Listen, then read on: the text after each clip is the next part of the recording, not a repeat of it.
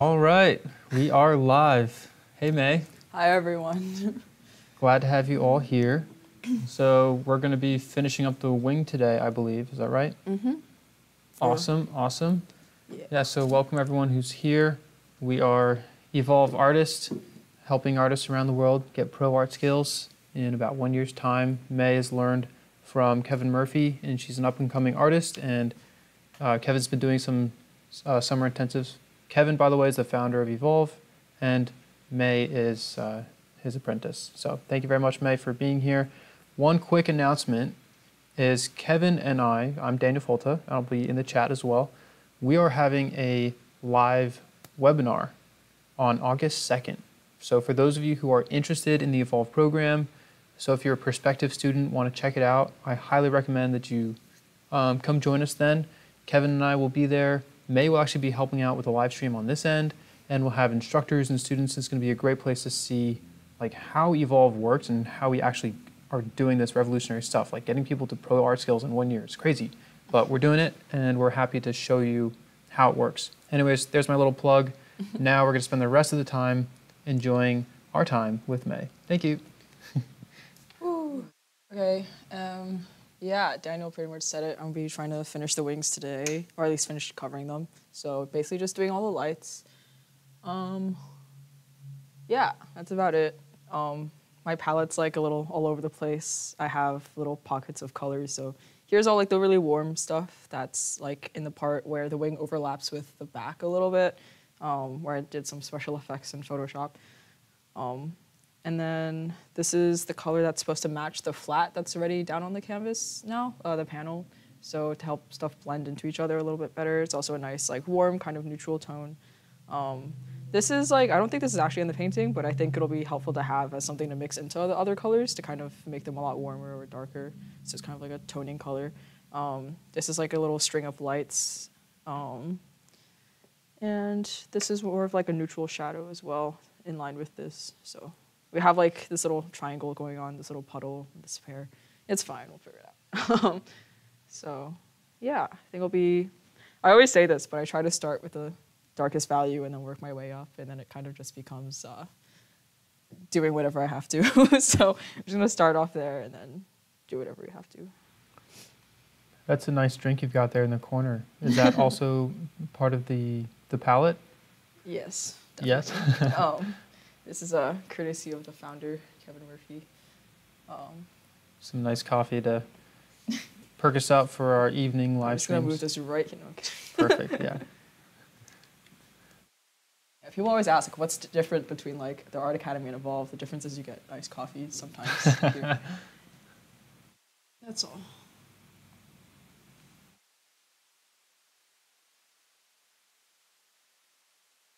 So it's looking a little light, so I'm just gonna take some of this to tone it. See, I'm already having to improv. It's okay.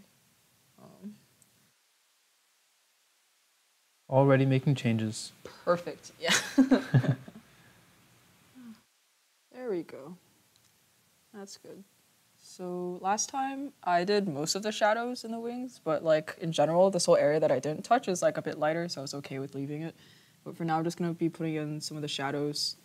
Sorry, that are between the feathers. This will help me figure out where to put the lights as well. Awesome.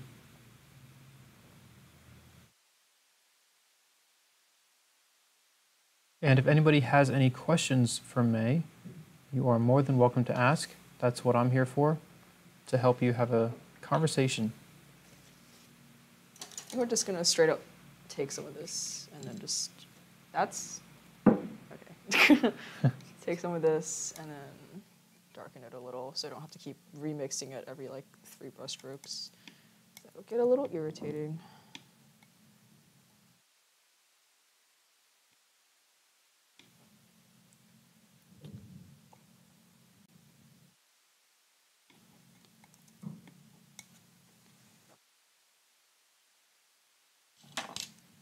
Okay. That should work pretty well.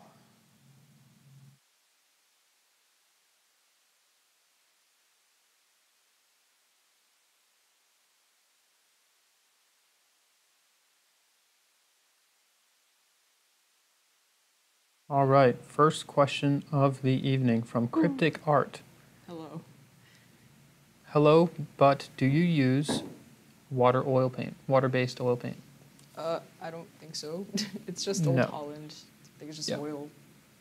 Just regular oil paint. Yeah.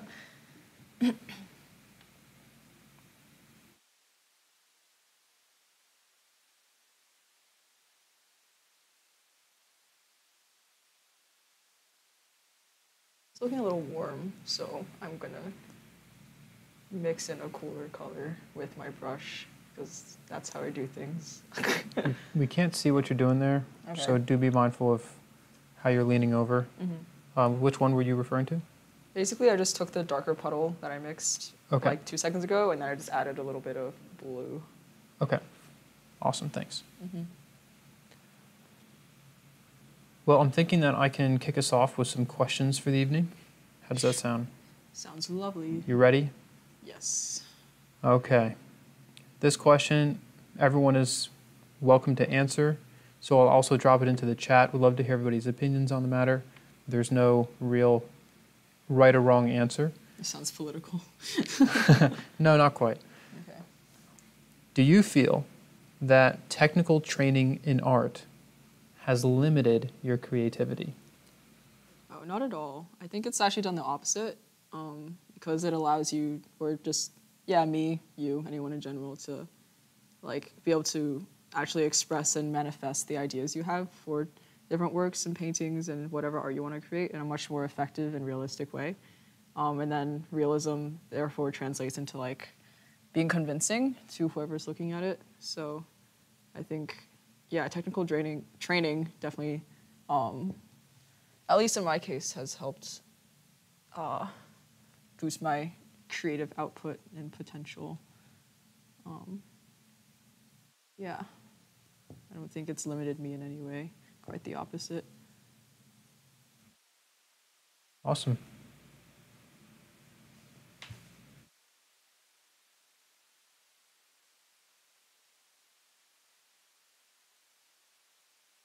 We'll see what other people's thoughts are. I know for me, when I was 15 years old and my mom was trying to drag me into Kevin's class, that was the first thought that I had was, and I wasn't even making anything special, but I thought that I was special, I guess. And I remember just thinking like, oh no, the unique original thoughts that I have now, you know, thinking that they were so original and unique, even though they weren't, they could potentially be like led in the wrong direction or something like that. And I think the fear was that like, if someone told me that this was like a good thing to do it like this, then I would think that way, and so then I would become limited. And but as I discovered, I got the skills and realized, wow, I've been more creative than ever with all the possibilities of being able to do things. And I mean, even just like, there's also different kinds of creativity as well, you know. As artists, we tend to think of creativity as just like having good ideas, but there's also like, you know, how do you solve a problem? Like if you're trying to get to a certain goal, and can you find a solution to that problem? And there's a lot of creativity in that as well. So yeah, so now my answer would be that a technical training in art is like learning a language, learning the alphabet, the grammar, and now I can speak in a language that not only makes sense to me, but makes sense to other people. And so I can let my creative ideas be heard and recognized, which is pretty awesome.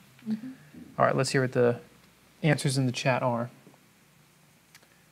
Okay, Cryptic Art said nope. And Dark Star said no way. It's definitely helped me take my art to where I want to be. Eddie also said no way. Technical skills allow the artist to accurately portray her vision as soon as possible. Only once she becomes an expert does she have the right to ignore them in service to her art. Sarah Price said, it has opened up my creativity. I never thought that I'd have skills like these, and I'm barely halfway through. Halfway through the Evolve program, I think Sarah might be referring to there. Debbie said, no, I can paint with more options and control now. Alex, I remember Kevin once said something to the tune of, you have to learn the rules like a pro to break them like an artist. Yes, that was actually Picasso, but Kevin may have quoted Picasso. Kevin is not Picasso, just to... Kevin is very much not Picasso. Yeah. But great quote from Picasso.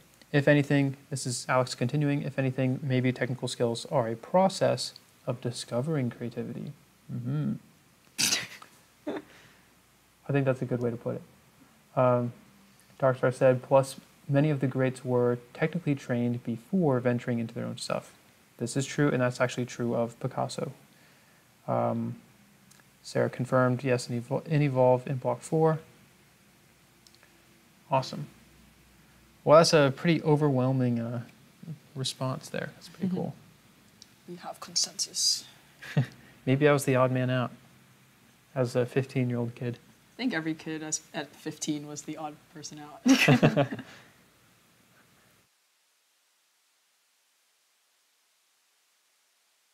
Oh, Michael Scott has joined us. That's wonderful. Michael Scott is asking, does the size of the brush matter, or is it how you use it that counts? Definitely more so the latter. It's how you use it that counts. Like, I could use a really tiny brush for this and be like hyper precise with my marks, but it would take a really long time for like no reason. When I could get the same effect by like kind of layering and being specific with a bigger brush at the same time. So I don't think the type of, I mean, for me, like I use the same type of brush for like everything. It's just like different size. But generally it's just time. Like the only difference for me is like how long every brush takes to cover the canvas or the panel or whatever, in like a way that is specific enough to kind of meet my needs. So yeah, definitely like brand of brush or whatever, that sort of thing doesn't really matter, I think. Or at least it shouldn't be a priority when you're like learning. Yeah.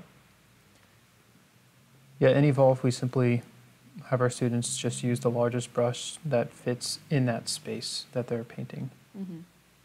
Keep it pretty simple to start. There were some other questions that I'm going to catch up with here. Let me see. May, do you have any experience painting live models? Only a few times. That was, I guess, like 4 years ago I did that. I think Kevin used to do like live models during the foundation program. That's kind of like, because we would do like proportional drawing, like from direct observation, like from the table. And so having live models was like an extension of that, just like with people instead of like cones or apples, to like measure in real time. But not like seriously or anything. And then since then, I've experienced like drawing, not really painting, for like live models. I used to go out to like during second semester, so like a few months ago, and for a few months I went out to Dorian Vallejo's studio, actually, out in Pennsylvania a few times, like every week. And he would have like live models sit, and I would go out with Kevin and we would draw together for a few hours at a time. That was really cool. That is cool. It's a cool opportunity. It was very surreal getting out of the car every time. Mm-hmm.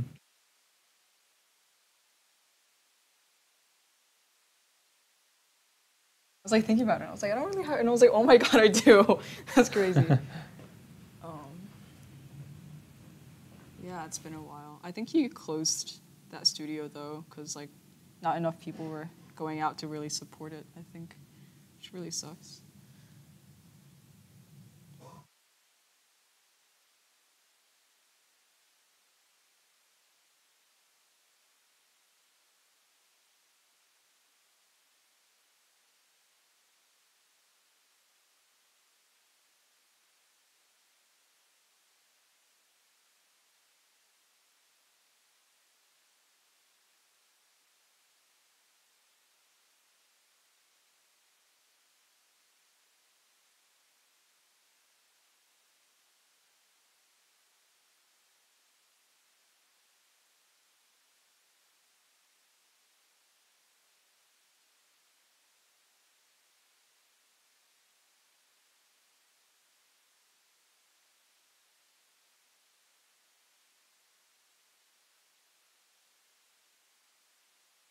So I went back to that original darkest value I had before mixing another one. So I guess it's my second darkest value now. I'm kind of just putting it where I think it needs to go. I'm covering a lot of what I put down before with the darker value that I made, because I think like a lot of areas have like kind of gradients between those two values, so an overlap is fine. And then there are some places where there are some like weird reflections and overlaps of the wings where kind of like in the lines that I've made or the marks that I've made, there are like patches of this lighter value. So just putting it where it belongs.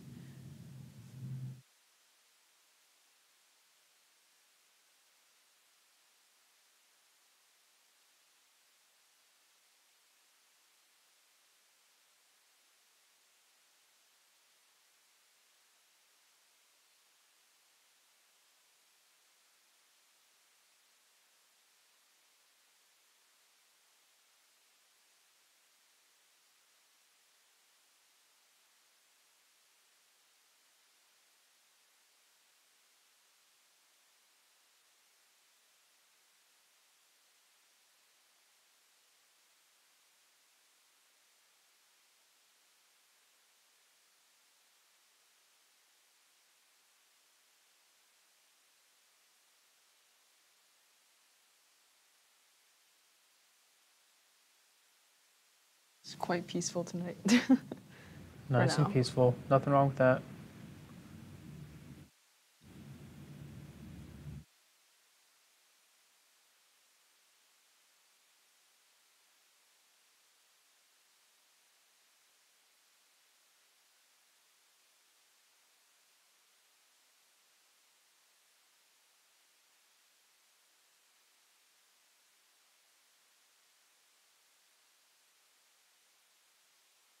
Questions are always welcome. Not obligated. Not obligated. Excuse me.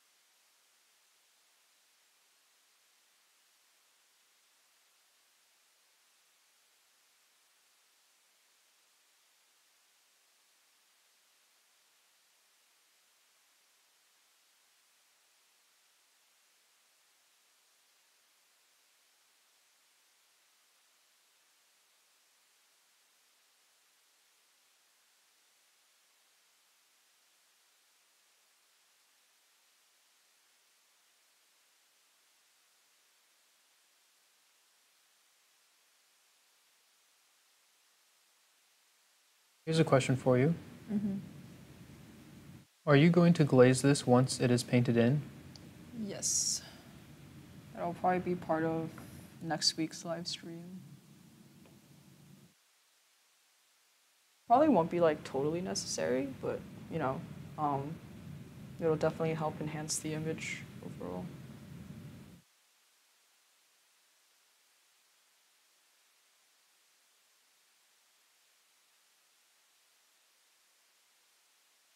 Question from Eddie.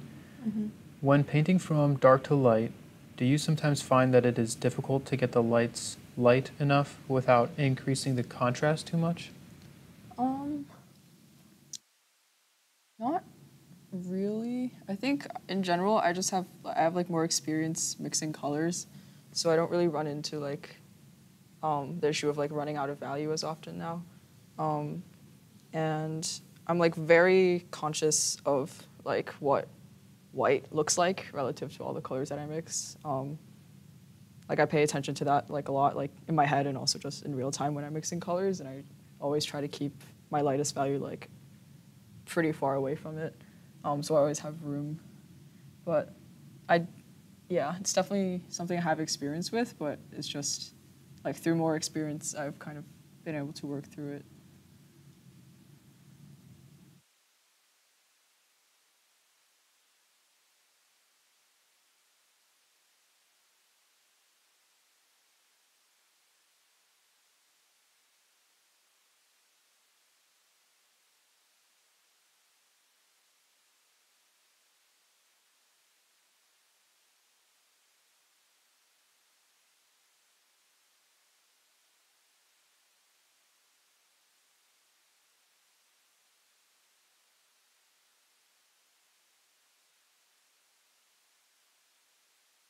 It's interesting to me how the color that you're putting down right now on the palette looks like a shade of grayish purple, but then when it's being put there on the painting with that subtle red undertone, and then compared to the other more pink colors, it appears to be more of a shade of blue.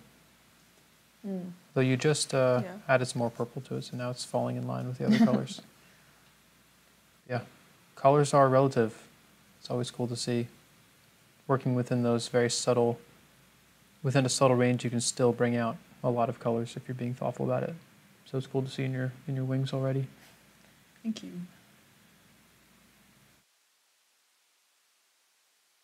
Doing my best to like not lose track of which feather I'm working on with the reference. Kind of hard though.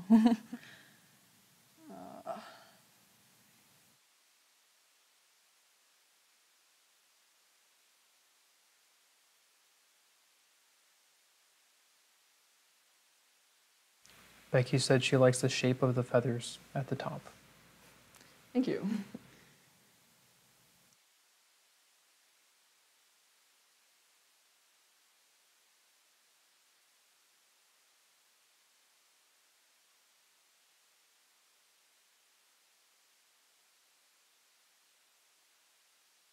With how the color I'm putting down now like matches pretty well with the stuff I put down last time. Yeah, it really does. So that was good.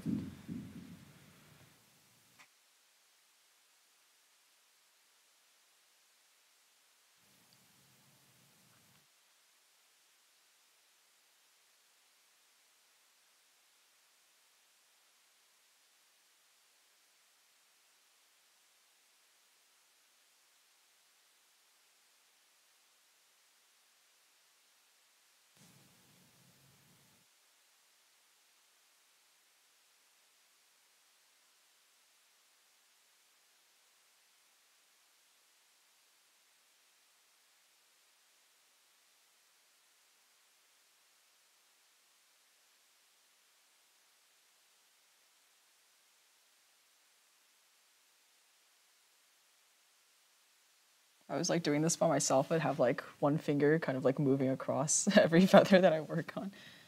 You know, like when you first start learning to read, like your teachers will sometimes tell you to follow along, like by putting your finger like underneath whatever word you're reading, help you keep track. That's what I'd be doing right now. Huh. I've never done that in painting before. Really? Yeah. I had to do that a few times. It was like mostly, I think it was only with wings, really. Sure. It's like all the shapes are like so similar, but all like slightly different enough where you can't just kind of blindly do it.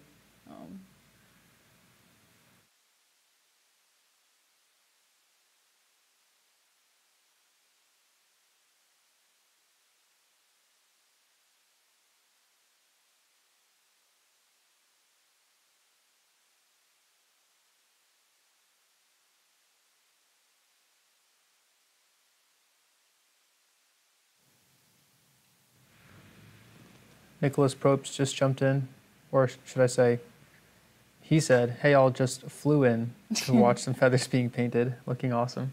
Nice. Thank you. Here's a question for you, May. What are your thoughts on painting with black?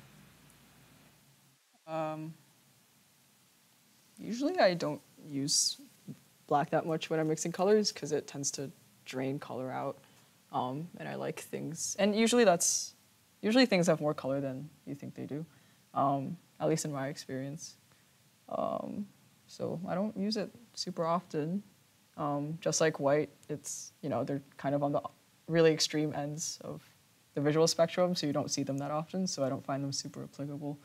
Even on like all the dark colors you see here are like combinations of like dark red or like dark turquoise, dark purple, dark blue, and I like kind of mix them all together so the chroma is all like neutralized, and then you show like this really dark but like really colorful sort of shadow. But in general, like black by itself tends to fall very flat and isn't really applicable, so I don't use it very often. I'm not sure if that's how I was supposed to interpret the question, but Yeah. yeah.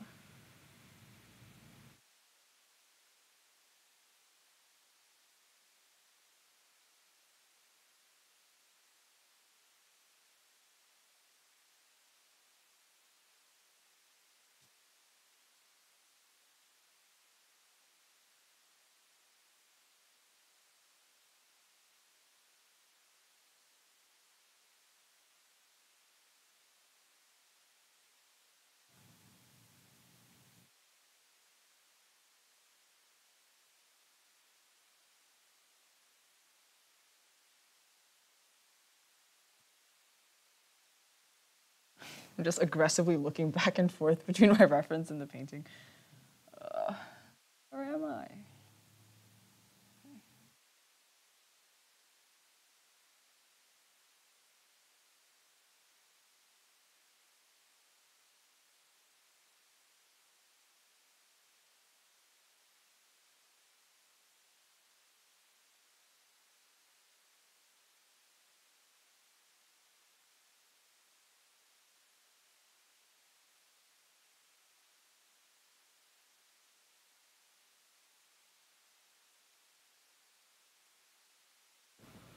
All right. I've got another question for you, May. Okay, shoot. What is your process for channeling inspiration? Do you create it, or does it just come to you? I guess did you say like inspiration or creativity? I feel like there's a difference. My question was inspiration. Okay. Yeah. I feel like at this point I've been like creating stuff like at a constant rate, like consistently for like such a long time that I almost like am subconsciously always looking for new ideas. And so since that part of my brain is like always activated, it's always like looking for things, whether it be like, you know, I'll be like driving and then kind of like look down at my arm and there's like a gradient between like, not even a gradient, but like the sun is like hitting my arm really strongly, and then there's like right along the cast shadow of my head or something, there's like this super nice band of like chroma or something. Or like I'll be like just like scrolling on the internet and then looking at other people's art and kind of like screenshotting whatever compositions or color combinations I like and that sort of thing. And then my brain is always like trying to work like all these things I see that I like and enjoy, and kind of put them together into something like an image that would work. I would like be able to be like created through Photoshop or in a photo shoot and that sort of thing.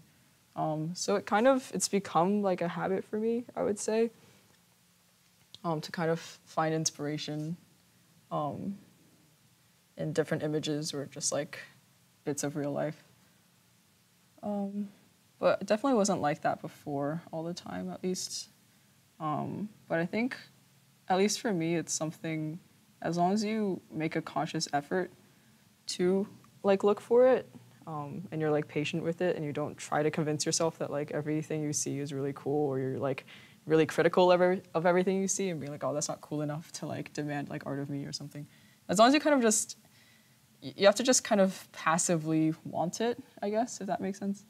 And usually I find that you'll find something.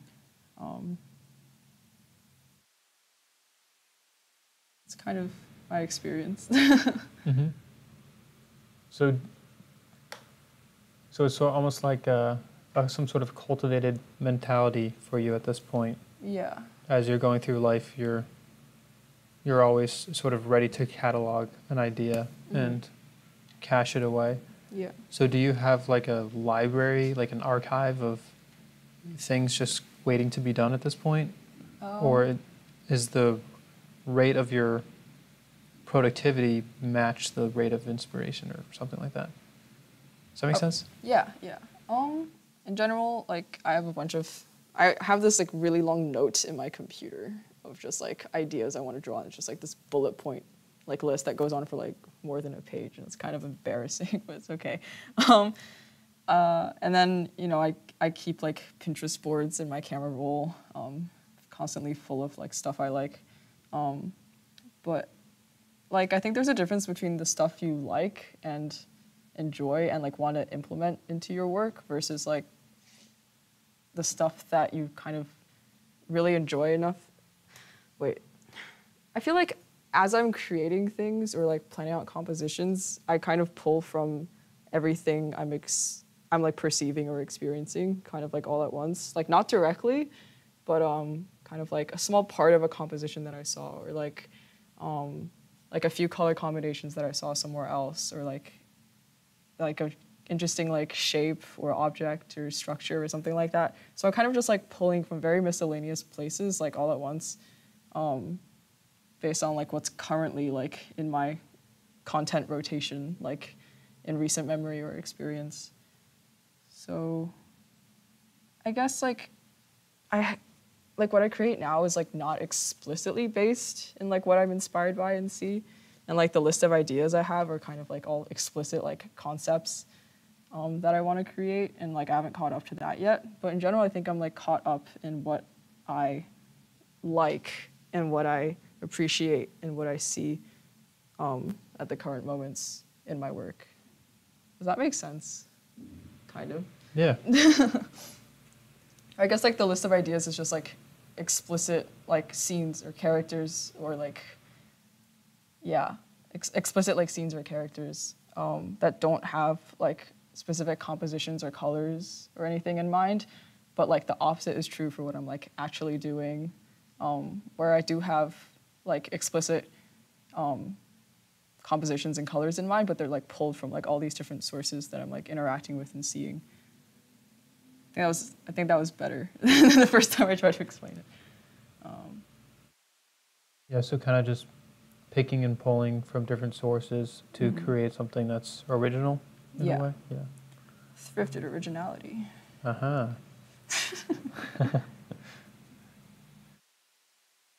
That's really cool. I think one thing that's just very noteworthy about you explaining all that is the fact that you do take the, like you're saying, like take screenshots, putting things on, you say Pinterest? Yeah. Notes or whatever. Like you're actually making the intention to save these ideas. And I think that's pretty powerful. Not only does the very act of saving ideas help you remember them and keep them like in the front of your mind, but also it's just, like it lets you sort of always be able to access those different things. And it's that intentionality, and then it allows you to, that like intentional lifestyle mentality thing that we talked about. It's like, that just makes you very powerful. And I'm thinking about that because Glenn, you had shared, it comes to me, but it leaves before I can do anything with it. I'm so busy. And I feel like that's a lot of people. And so I would encourage you to, like, if it's a great idea and if it kind of ignites a spark and sort of brings you to life, it's probably worth taking a few extra seconds just to file it away for the future. And if you can, in that moment is when it's like speaking the most to you, and that's probably the best time to like express what it means to you in that moment as you're taking that note, so that when you revisit it again, that spark will be there to remind you again. I don't know if you already do that, but hopefully that helps. Let's see some other answers here. Dark Ghost said, mine just comes to me a light bulb moment in my brain. Those are nice. Yeah. Nicholas Probe said, my inspiration varies. Like something challenging is sometimes can be fun to try. Sometimes it's just cool effects with depth and color. And other times it's an emotional subject. Yeah.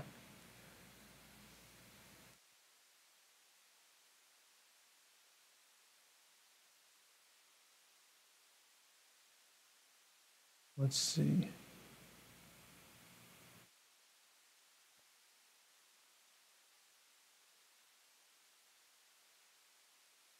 Debbie said, sometimes work for years getting original idea down into form. Other times things flow quickly without a real plan.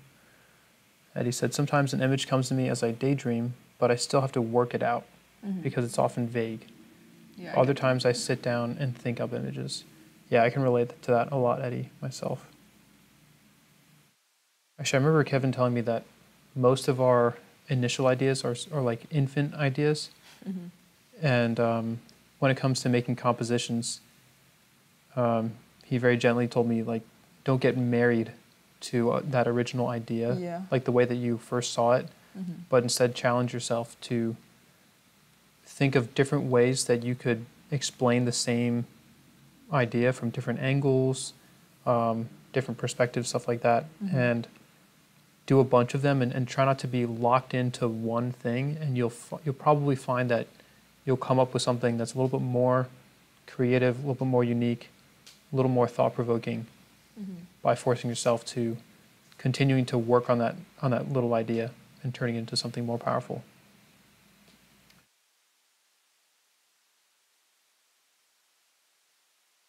Okay, some questions for you. Alex has a good question, but I'm going to save that one. I'm going to file it away. Good inspiration. Thank you. I'll address that in a second. But DD is asking, hi May, do you have a favorite temperature to work in?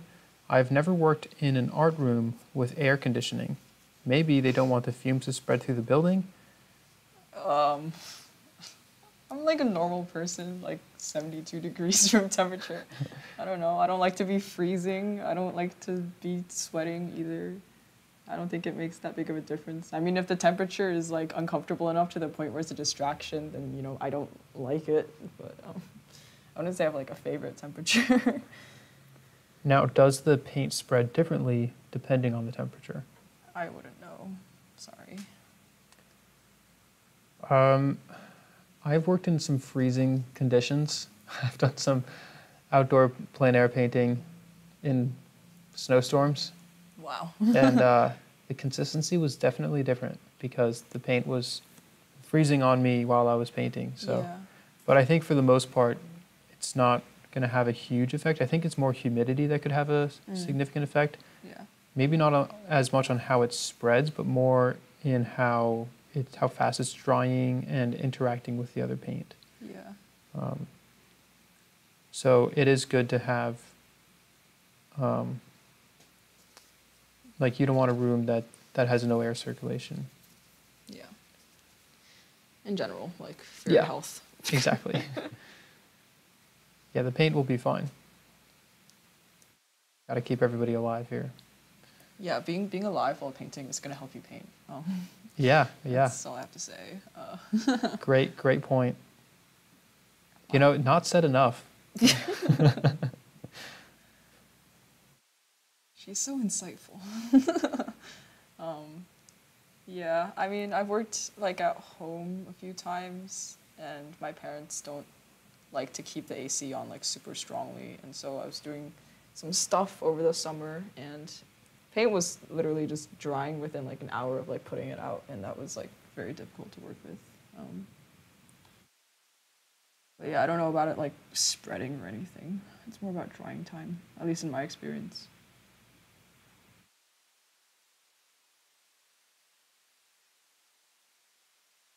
And a question for you from Tony. Yes. Do you ever find it challenging to keep up with where you're working, where you're at working on the wings? It looks like it could be tedious at times. I guess like it's kind of hard to keep track of like which exact feather I'm working on. And usually to solve this problem, I try to use like one color at a time, and so that keeps me moving across the entire area. But sometimes like I can't do that because I can't find the exact color in the same place, so I have to switch to a different color, and then that kind of sets off this chain reaction of me just kind of switching to different colors wherever I see them in parts of the painting. And usually I kind of end up painting whatever like jumps out to me the most from the image, and so I kind of put in as many like landmarks as possible, and then kind of fill in the spaces between them, which actually tends to like work out because the landmarks help me, you know, determine like where, like which feather something is on or which exact like place something is, and then I can like work around it more accurately. So yes and no. I get lost, but sometimes it helps.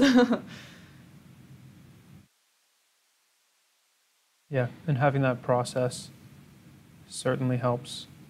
Like you're not just painting what you feel like painting. Yeah. You're working your way through from color to color and looking for where it belongs.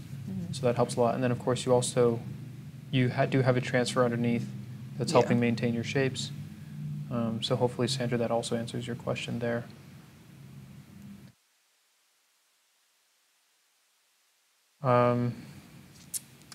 Yes, Star Snowstorm. How did I protect the canvas?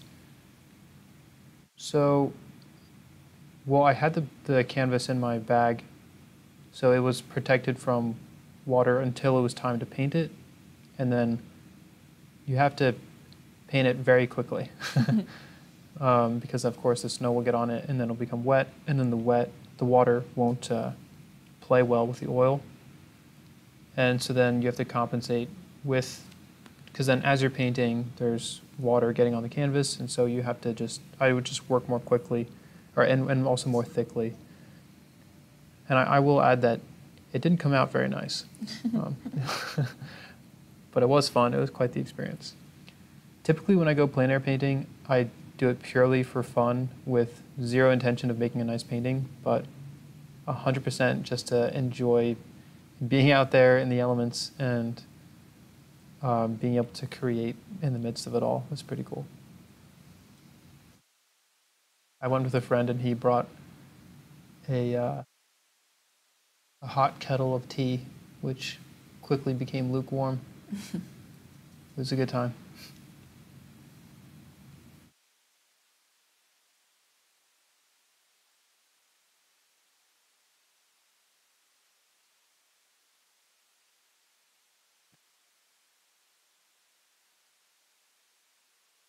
Yeah, the dexterity definitely goes out the window in the cold. And you kind of just expect, because you're going to be working quickly and shaky, that you'll probably get some paint on your gloves. So I would wear sort of like secondhand gloves, snow gloves. And so, yeah, no dexterity whatsoever. Very impressionistic, perhaps abstract. Very Plein air snow Picasso. painting. Yeah. I like it. But coming back to Alex's question. Oh boy. So it's going to be the same question except for one word. So this is another question for everybody. What is your process for channeling motivation? Do you create it, or does it come to you? In this world, it's either create or get created. I thought you were going to say, like, do you create or does it create you? I was like, whoa. I have a goal.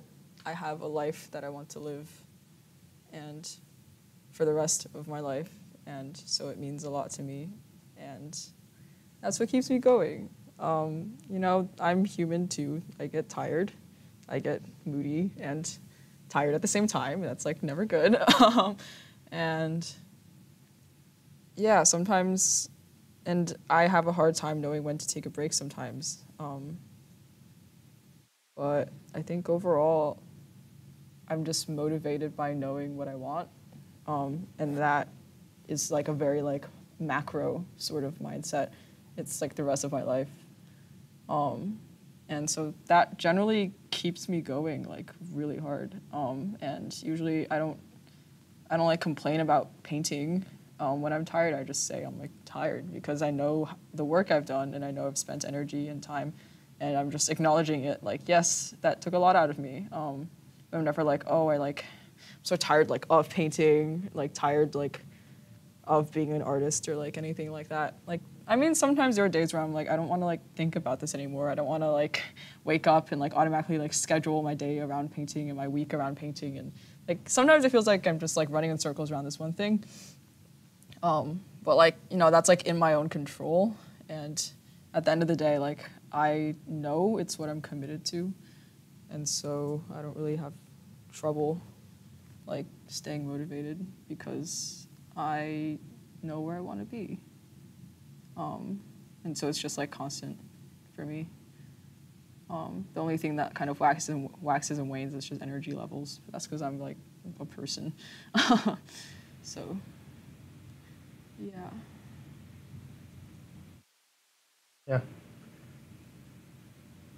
You've got goals. That certainly helps. I have goals. I'm not painting into the ether, hopefully. Mm-hmm. So. Yeah, curious to hear everyone else's responses to that as well. Sandra said, I just start and let it flow. Glenn said, have to create it. Nicholas said, fear is a good motivator too. Like, if I don't keep doing it, my skills will get stale. Yeah, that's definitely in the mix there too with me.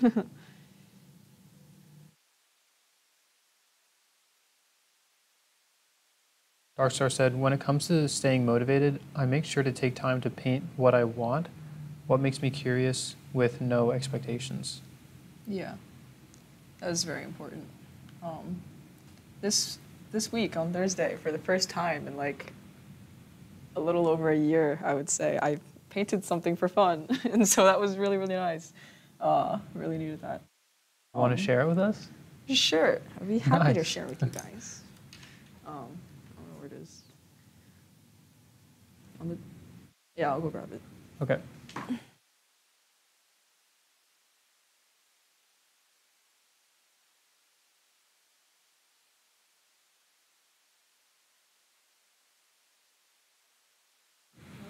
Stay tuned.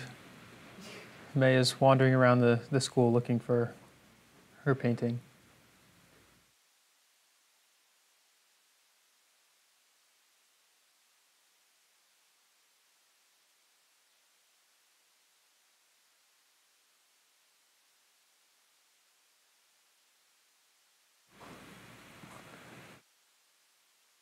Yeah, definitely Dark Star. And that goes back to how I tend to enjoy plein air painting. It just centers me and reminds me what art is all about, and just being surrounded by incredible art of nature and then being able to create it myself. It's so good. We are still looking for this painting, so just bear with us. We did not realize this would, we didn't know that this painting was running away from us. Who knows, maybe these things have legs.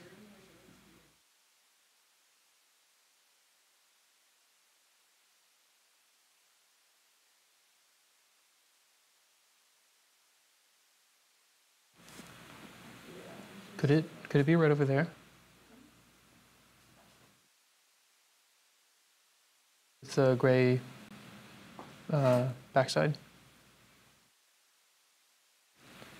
Underneath on the other side, like under that easel. Look further down. And then through the easel. Like on the shelf? No, look down on the floor. Yeah. No. Oh. Hmm. Oh. Oh, okay. I'm so silly. All right, I'm back. We found it. This little master copy, in like one Awesome. sitting. That was fun, and you probably can't see it from here, but like there's like a lot of texture from the paint, and I just had a really good time. I like started off by mixing colors for the background, and then I realized that I Can you could just tilt it down just a little bit? Right there. I realized that like a lot actually of step back just like Here? a little bit right there. yeah. Thank you. Like all the colors in like the figures are just like more saturated versions of colors in the background. So it was really fun just like repurposing them.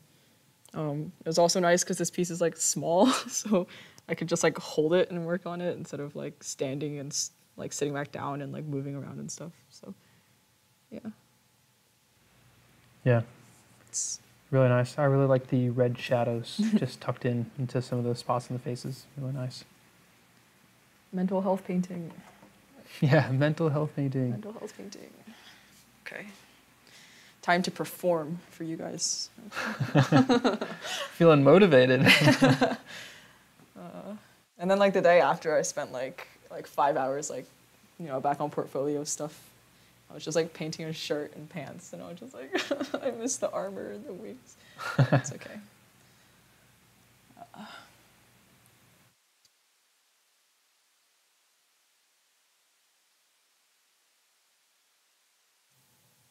I forgot where it was. Oh, Mary Jo, so the original artist, so that was a master copy of a Bouguereau. No, There's a Solomon. Sorry, yes. Solomon J. Solomon. thank you. Solomon Yeah. J. Solomon of St. George? I don't know what it was called. Maybe. If I you know that Google he's him, though- stabbing a dragon. It's not in the painting, but he is stabbing a dragon. If Further you down. look up Solomon J. Solomon, it is like the first painting that comes up. Okay. 'Cause I did that because I was like, maybe I should do more master copies of this guy. And then it was just like 5 in a row of like this one painting on Google Images, and I was like, okay.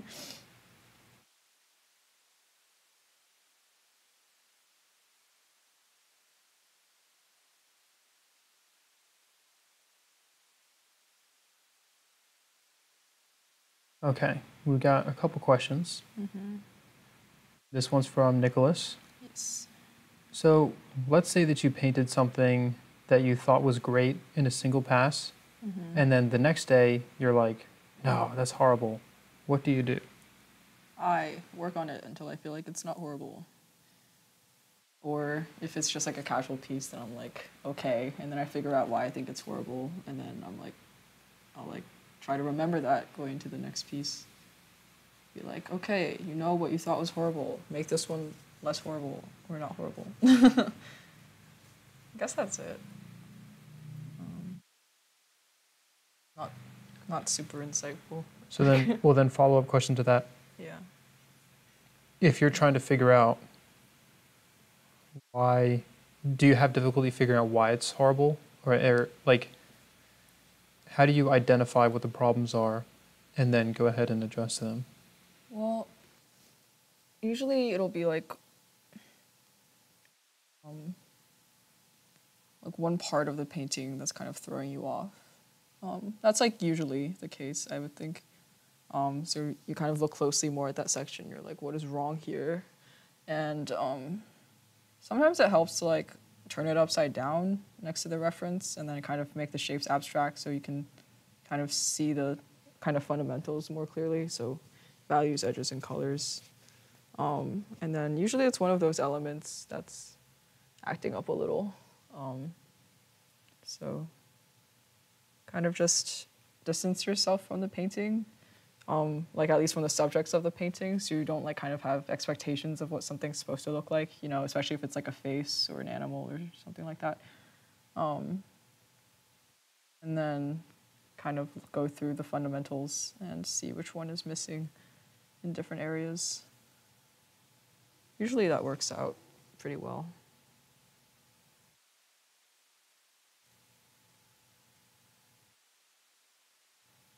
Daniel likes to hold his paintings and look in the mirror, which is like kind of the same thing, but it's cooler. Yep. Well, I will only do that. I do that a little bit cautiously because you actually can only do it a certain amount of times before the mirror itself. It becomes familiar as well. Yeah. Right. Yeah. But I'll only do it when I've already exhausted a lot. Well, not options, because it always comes back to values, edges, and color. But when I just can't, when I know that I'm not seeing the painting as it currently is, like you can become blind to the painting, and I feel like I can become blind to my own paintings quicker than maybe the average artist. I don't know. So I will try to psych myself out. But also I think the nature of doing more, like I'm often making paintings that I have to sort of invent while I'm painting it. And so I tend to be more concerned about the overall impression. Right. Like I don't have, my reference is rarely ever perfect. And so I have to solve problems. I have to kind of fill in the gaps between what I have for my reference and then what I want the painting to be. And so that first impression needs to convince the viewers that it works. But I'm already way past the first impression, right? So I'll use the mirror to sort of check, like, okay, is this first impression convincing viewers that what I'm trying to express is if it's working? And so, yeah. Does that make sense? Yes. Okay, cool. Make sure the essence of the painting is intact. Yeah, because once that first impression is there, then like the painting could be on the impressionistic side, it could be realistic, and it would all be kind of fine. But it's really that first impression that is there to convince you. Okay, question from Mary Jo. Yes. Do you have a trick to making paintings, to making a blurred edge when you come up to an already dry background or area? There is no trick. There is only remix the colors and paint it. That's my experience. But yeah, there's no shortcut. There's no like, here's a magic medium that will like undry the paint so I can paint on it directly. No, you just have to do it. Go back into the trenches and put out your paint. I don't like doing it either, but it's necessary. Yeah. I will say, to my amazement, that I have seen Kevin do it without mixing the color. Well, he cheats. No, I'm kidding. I don't know what he does. Wow, calling him out. No, okay, well, I wouldn't know how that if it works, it's certainly not cheating, but I think it's honestly, he just has so much experience that he has the perfect consistency of paint for the spot that he's working in with a very deft hand that's so delicate. The brush itself is creating like a fade that is so soft and smooth that it appears to be as if it was like the gradient, as if it was made on wet. Like he actually did it in the sci-fi painting. Really? And oh yeah, like the velvet edge thing that he was like yeah, obsessed with. Okay, sorry. Yeah. Yeah, we talked about it after the live stream was over. Yeah. We all took a close look at it and we're kind of oohing and ahhing over it. I wasn't. Okay. I'm kidding. Oh, okay. Yeah, there's a few moments after the live stream happens, and because I'm seeing this in the same way that you guys are, right, through the screens, and it's always fun to kind of take a closer look and get to appreciate it in person. So there's a few times where Kevin and I are sort of nerding out over some subtle trick or technique that he pulled off, and sometimes none of the viewers notice that he did that, which is also kind of fun. But yeah, we'll talk about it. Kevin is a paint whisperer, I'm convinced, from Darkstar.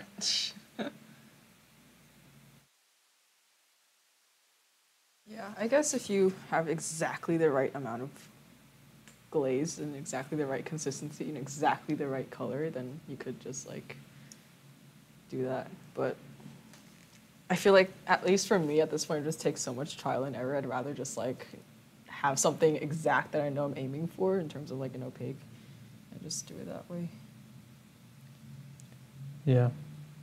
I'm not cool enough. Sorry, guys.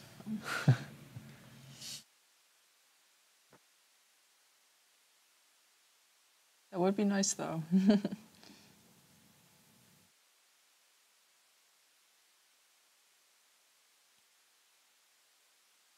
Are the colors you're painting now considered darkest lights?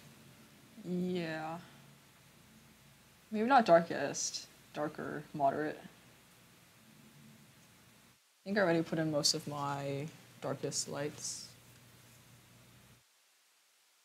And they're actually like, they're just like very, very light shadows where like the wings kind of, they like overlap each other like very slightly like this. And so there's like little bits of cast shadow and they're a little translucent so you can kind of see like one a little bit underneath the other some places. So that creates some variation too.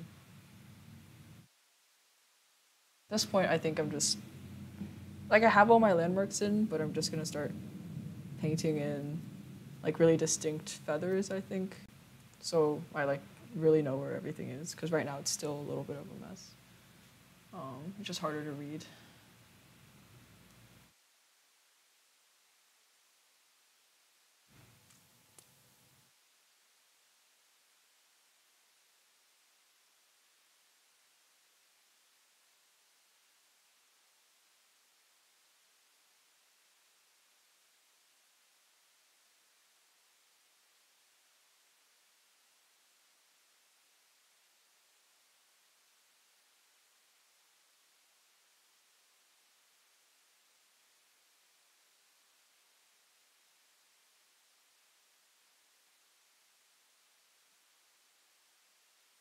Oh, I just saw this.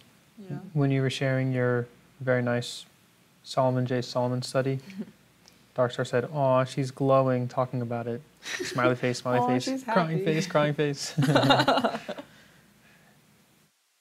Yeah, it just felt really nice to like do something for fun and like not be super hyper focused on like rendering super well and smoothly, and to just like finish something within like a day, because like all my pieces take at least like between like 2 weeks and like a month, so I'm kind of just like hammering at it. And it's not like it's not like I don't enjoy painting just because it like takes longer or anything. But there's just like a satisfaction in just like kind of just like using your skills and just it like working out, and you can kind of just get like instant feedback for something. Oh, that's very blue. That actually looks kind of cool. I kind of like it. Maybe too much. Maybe Decisions. I think I'll glaze it, and if I like it, but I don't want to be stuck with it. There's like a gremlin on my shoulder, like, make the wings blue. Stop. I can make a poll for you if you want. Oh my god. Let the masses decide. Democracy. You could. And then it'd be up to me to listen or not. That'd be funny. They're really not that blue. Now it's just more of like a neutral gray, but since everything else is warm, it reads as blue. It's all relative. It's all relative.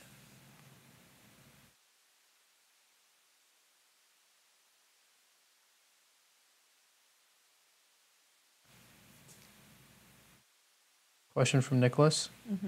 Any nerdy tricks for painting on gessoed boards? This is my second one, and I'm learning by doing. Lifting paint was a problem at the beginning. Yeah, I think if you're used to working on canvas, you're used to kind of applying the paint with more force because you need to like fill in all like the nooks and crannies of the texture and stuff. It takes a while to get used to how nice and smooth gesso is. I would say, I don't know. I've been working on panel for like a very, very long time, so I'm very like used to it at this point. Probably like a lot of the same tricks as canvas, really. Like make sure your paint density is like consistent. I think maybe with canvas, like you can get away with like a little more medium in your paint because it might like absorb a little bit more. But like with gesso, you'll just be kind of like skating all over the place if you have like even a little bit too much medium. Yeah, experience is definitely the best teacher. Like, I don't think I've worked on canvas since like 2019, since like when I was like painting in quarantine. Yeah, I stole a few like canvas panels from the school so I could keep painting at home. That was a long time ago.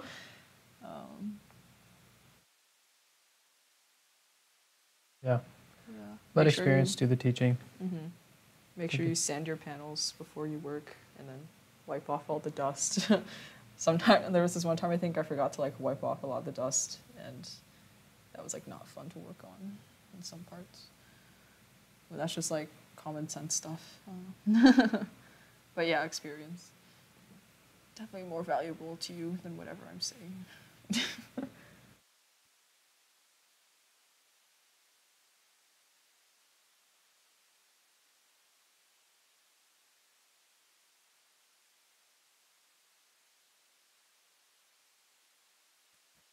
Yes, Mary Jo. Sand. Well, after you're gonna want to gesso it, and then you would sand it after you gesso it.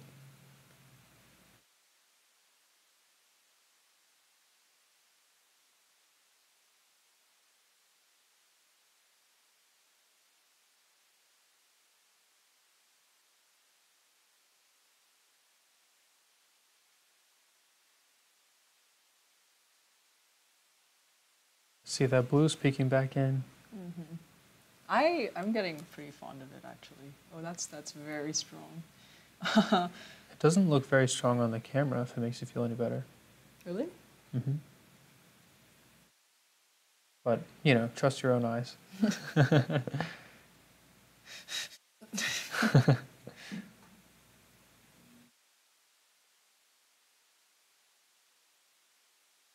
Am I? Oh. This thing.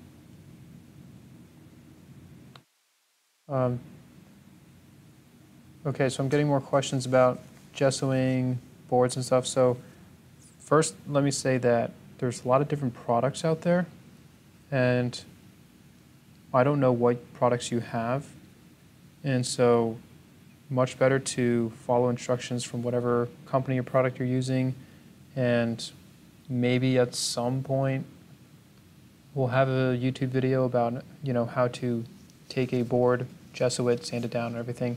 But if you are purchasing a pre-gessoed board, then you should not need to sand it down, typically.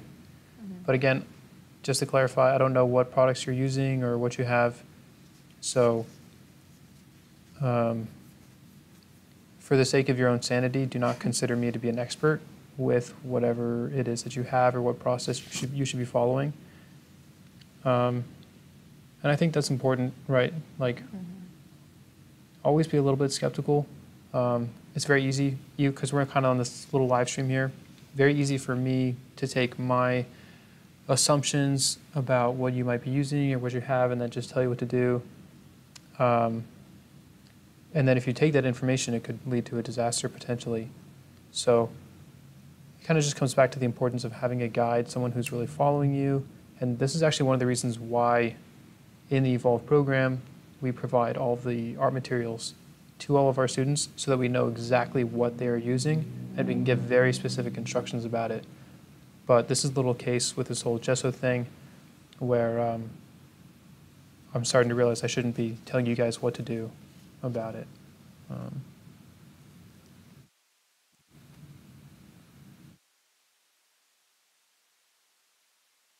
Yeah, so Mary, I'm going to stick to my guns and just say look it up online.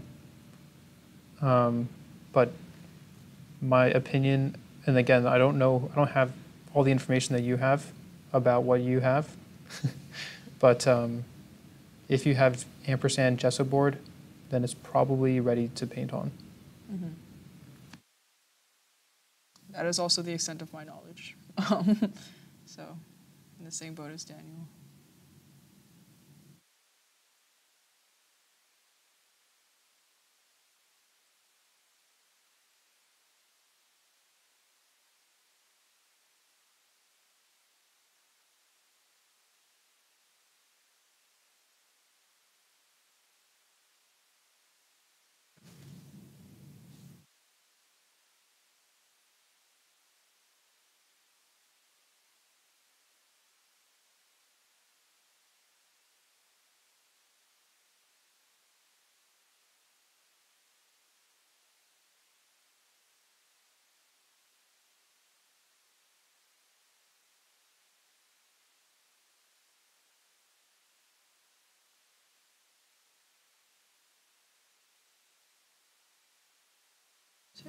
One, two, three, four. Figuring out which feather I'm working on. 1, 2, 3, 4, 5. Okay, that's correct. Very good.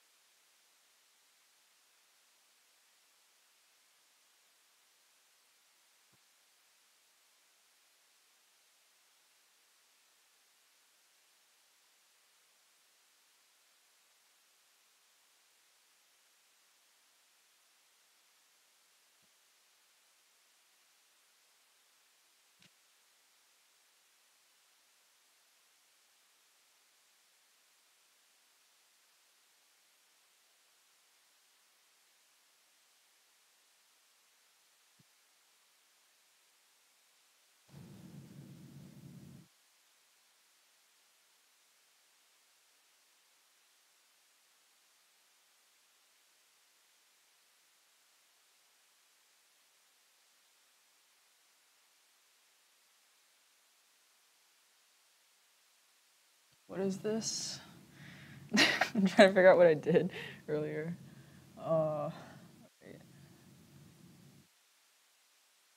It's supposed to be connected? Question mark. Oh, yeah. Yeah.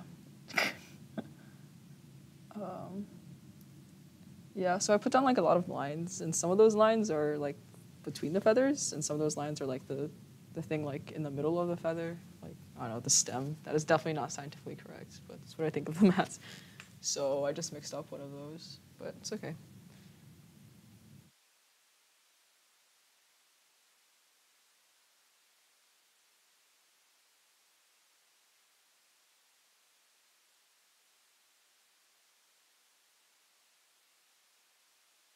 It's gonna look so nice once I put in like the actual lights, like the extreme lights and stuff. I promise.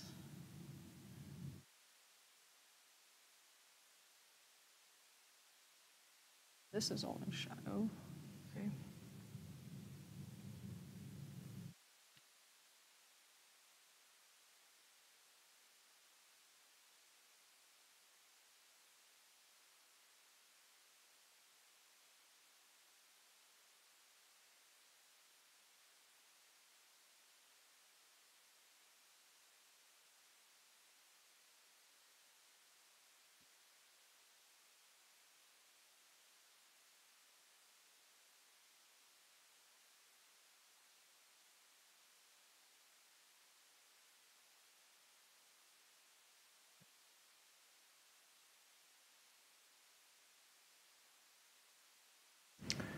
Darkstar, to answer your question, so MDF board, had to look that up because I'm not actually familiar with that, but it appears to be like a recycled wood fiberboard, which seems to be different from what we use. So I would recommend that you follow up with whoever recommended that you use that and get your answer there. We use a kind of masonite board from a hardware store that is similar, but it doesn't quite look like wood in the same way that the MDF looks like, at least from the images I saw. Either way, my opinion, and only my opinion, would be that you should be sanding it down between each layer of gesso.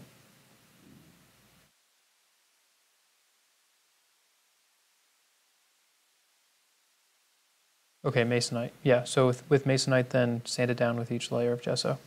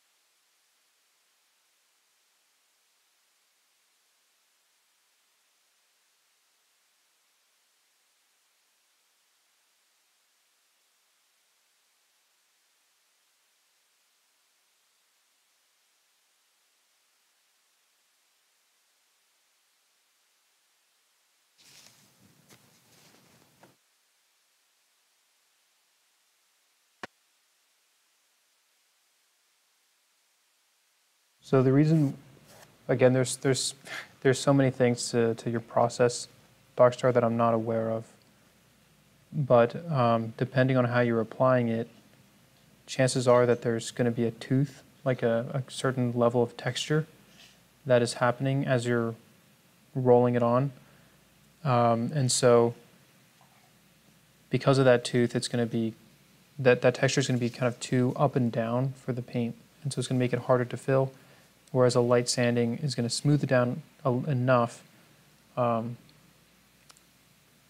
yeah, so there's the why behind it. But again, I can't see what you're doing or what process you're following, and so you might want to reach out to us on Instagram or reach out on a one-on-one call and try to get a more clear answer where we can really kind of walk you through that. Since you're a student with the Evolve program, much better to ask those questions there, since kind of on a live stream here.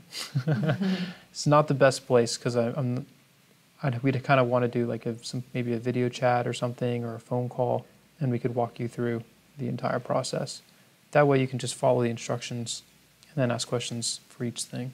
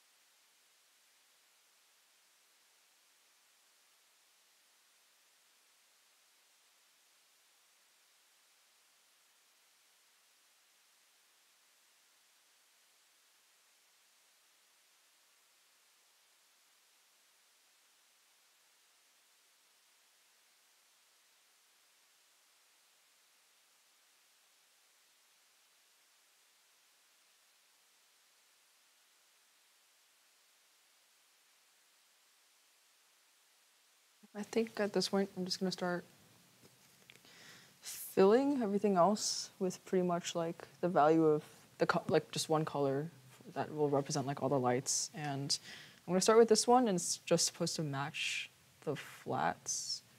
And I'll probably alternate between this and the one next to it. This is like a cooler, slightly lighter version. So I'll just start with this very small value range for now, and then probably use these two later as kind of highlights.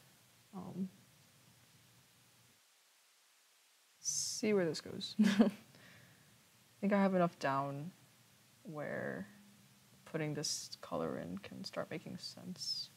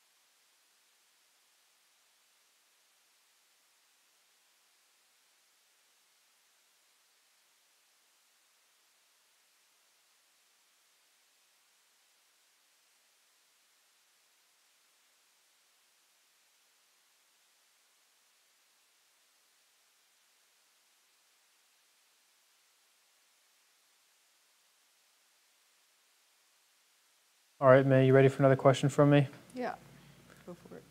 All righty. What is the hardest part of making a painting? I guess like deciding when it's done, I think, at least for me. I have this increasingly crippling perfectionistic streak, and sometimes it's hard to know when to stop. But at the same time, that's like coupled with the desire to like create paintings at like a fast rate. So it's like I really want to finish, but also I really want something to be the best it can be. So a lot of times I'm left finishing paintings like with mistakes or like places that I know I could have done better. But luckily, like these days, like the number of those places that I usually leave a painting with, like places I could do better, is like dwindling like a lot. So that's good. A part of a painting that I dislike doing the most is probably the transfer, because these days, like most of my paintings are big, so it just hurts and takes up a lot of time. But yeah, I think for me, like finishing a painting is the most difficult, and then the least enjoyable is like the transfer.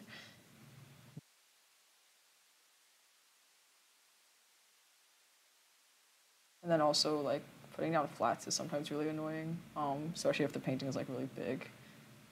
So you're just kind of like mixing like a stupid amount of paint and just like spreading it out evenly, and then it's just like when will it end, you know? Like this is such a big panel for what?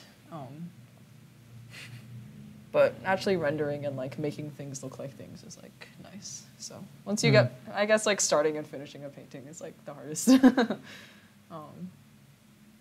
Yeah. For me. Mm-hmm. Sandra said, remembering to slow down and take my time. Valid. Yeah. Sarah said, worrying I won't execute it well. Makes it hard to get started sometimes. Yeah, that's a real fear. Fear of the blank canvas. I think we've talked about that. Yeah. It gets harder as you go. But also as you continue to go, you'll also have more. Also be better. Yeah, you'll be better. You'll have more of a history of overcoming that challenge every time, which does also help. So it might feel like an even harder mountain to climb, but you can remind yourself, I've been here before. It's been hard to start before, but I've gotten through this before, and I can get through it again, you know. Alex said, to be honest, mixing colors. It gets so tedious sometimes. Oh, I love mixing colors. I don't know what you're talking about. So silly. That's an acquired taste. Alex said, and eventually you just get the urge to get started, even if the colors aren't perfect. Uh-oh. It's a recipe for disaster. That sounds like heresy to me. But I do relate to the feeling. Yeah, I feel like I've spent enough time around Kevin where, like, he has this thing where it's like, if you hear the voice in your head going, like, it's good enough, when you, like, know it's not good enough, you, like, can never listen to it. Otherwise, you should be, like, violently ashamed of yourself. So I feel like that's just, like, cooked into my brain at this point.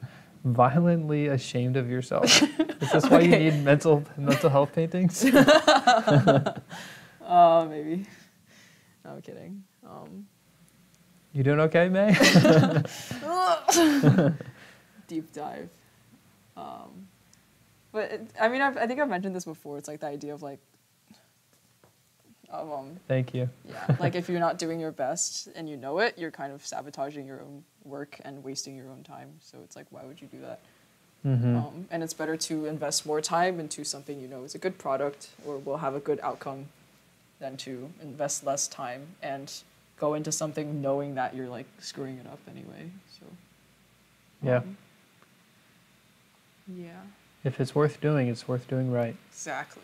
If you're gonna do it right. Yeah. Sandra said, coming back the next day and seeing it differently than the day before, it's like starting from scratch. Make sure you seal it before you look at it again, because that can really get to your head. Yeah. Yeah, I used to get like really hung up on how my paintings look like when they were sealed. And I was like, all the color's gone. I spent so much time mixing it. I would be like, calm down. Yeah, it's fine.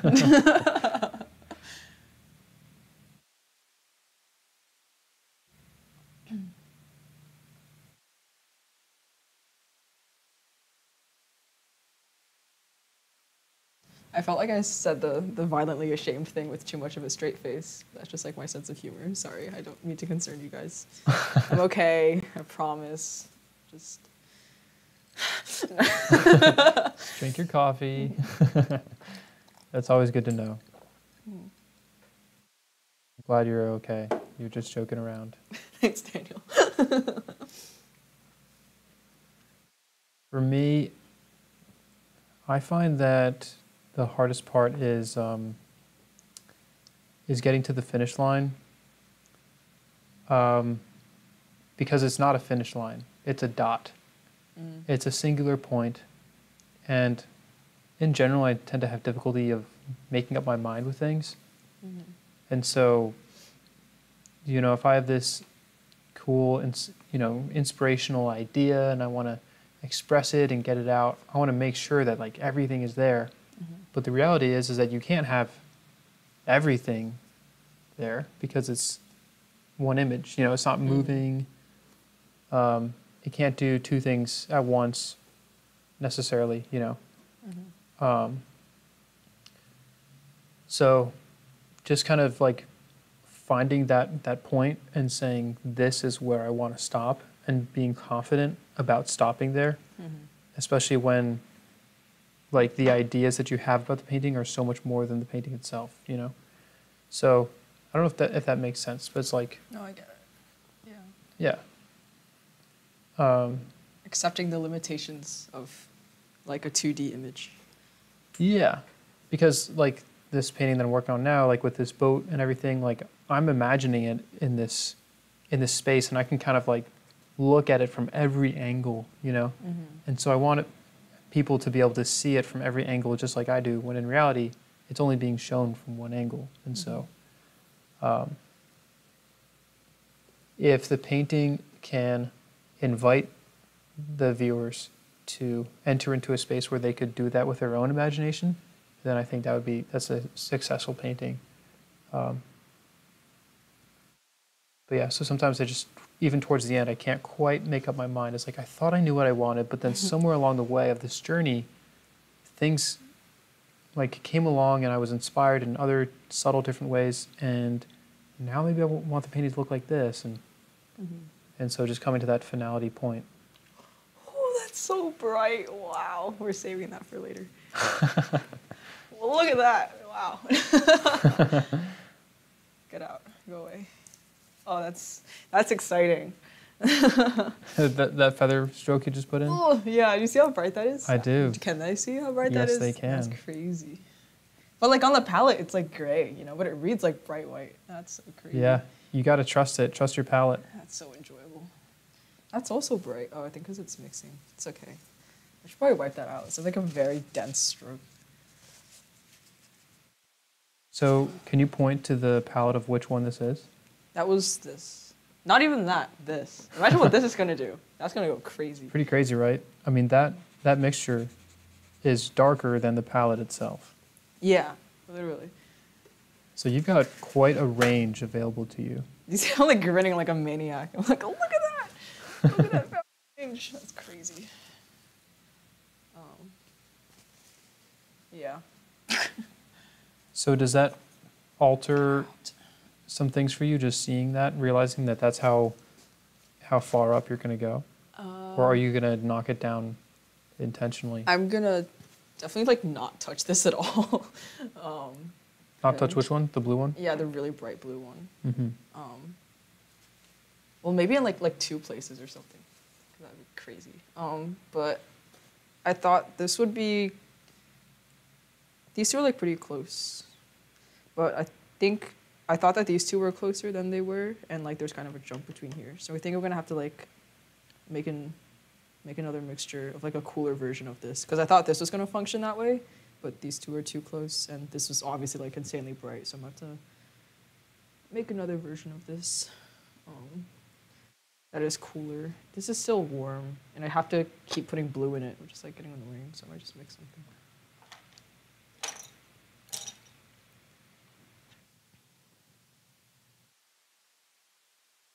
Here.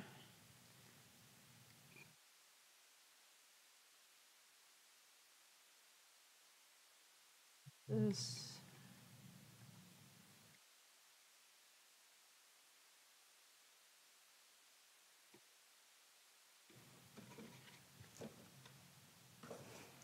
Question from Sandra. Yes. May, does your painting ever look different than you expected and have to adjust on the fly? If so, what are your thoughts on it? Yes, I've been doing that this like entire time. My thoughts, it's fun. And it's a nice way to kind of like challenge like what you're able to come up with on the spot and like just like problem solve like for 3 hours straight. So it could be fun, but sometimes if it doesn't work out after you try fixing the same thing like 3 times in a row, then you can get a little bit shaken. But that's where just like experience and like confidence that is derived from that experience becomes very valuable. It's very blue. But yeah, nothing wrong with experimenting. It's a very good way to learn.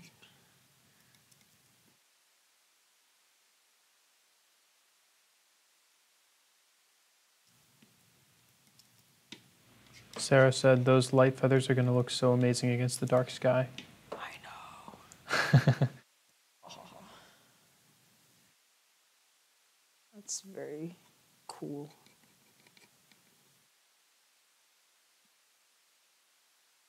I didn't realize how dark this painting was overall until like that moment where I put down like this color.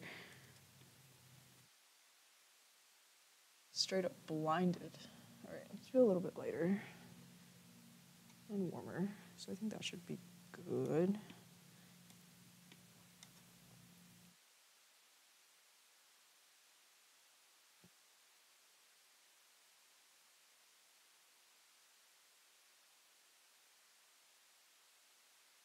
I could have just like combined like these two colors probably and then made it darker, but I don't want to run out of those two. So we're just doing it this way. Maybe a little lighter.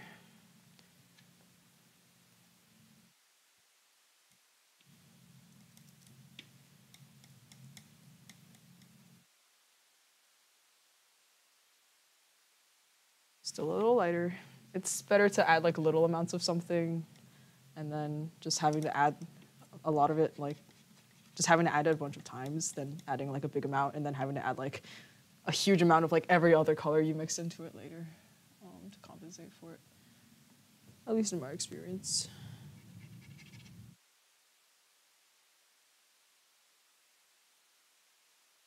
You'd be curious to, if you take a little bit of that and compare it against the original mixture for us to see the value difference. Oh yeah. Okay, yeah, so it's just a little bit darker. A lot cooler though. So hopefully this works. If it doesn't, I'll make it work. It's fine. Yeah. I'm pleased. Okay. It's still like a little bit of a jump, but it could be subdued pretty easily. There's like a lot of variation up there anyway, so I don't mind mixing a few times.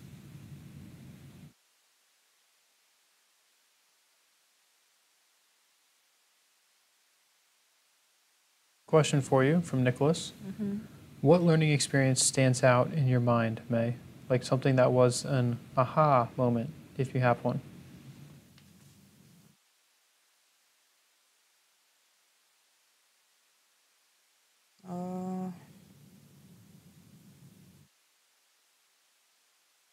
Thinking about it. I feel like I don't explicitly have aha moments. It's just like sometimes I'll be doing something and then I'll remember that there's like a better way to do it or that I've done something similar before. And so like the experience really jumps out to me in my head, but not really as like a learning experience, just as like an experience as a reference point. But I guess that is what like learning is.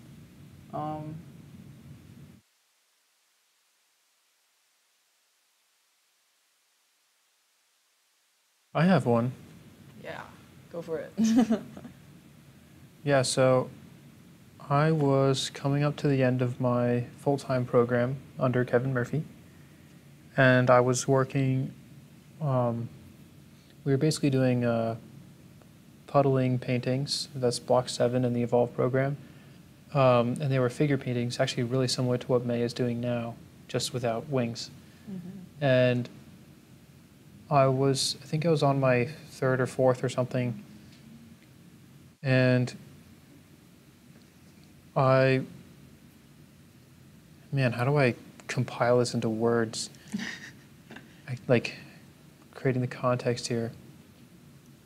I was starting to realize, so I'm painting these human figures, and I was beginning to see the subtle temperature shifts in their skin, and it was very, very subtle in the photograph that I was working from.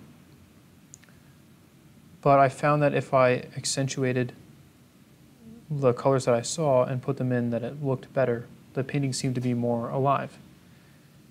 And I also, while I was kind of playing around with that, kind of coming around to this idea, I also, the painting that I was working on, that had this arm that was kind of further off in the distance, and originally I could use like less color to make it go further back. I could use blurred edges to make it go further back, because this arm is like more in the distance compared to the other one. Or I could use diminished values. And I simply decided to keep all those three things basically to the same level as everything else. In other words, like my painting was going to be flatter. I don't know if this is making sense.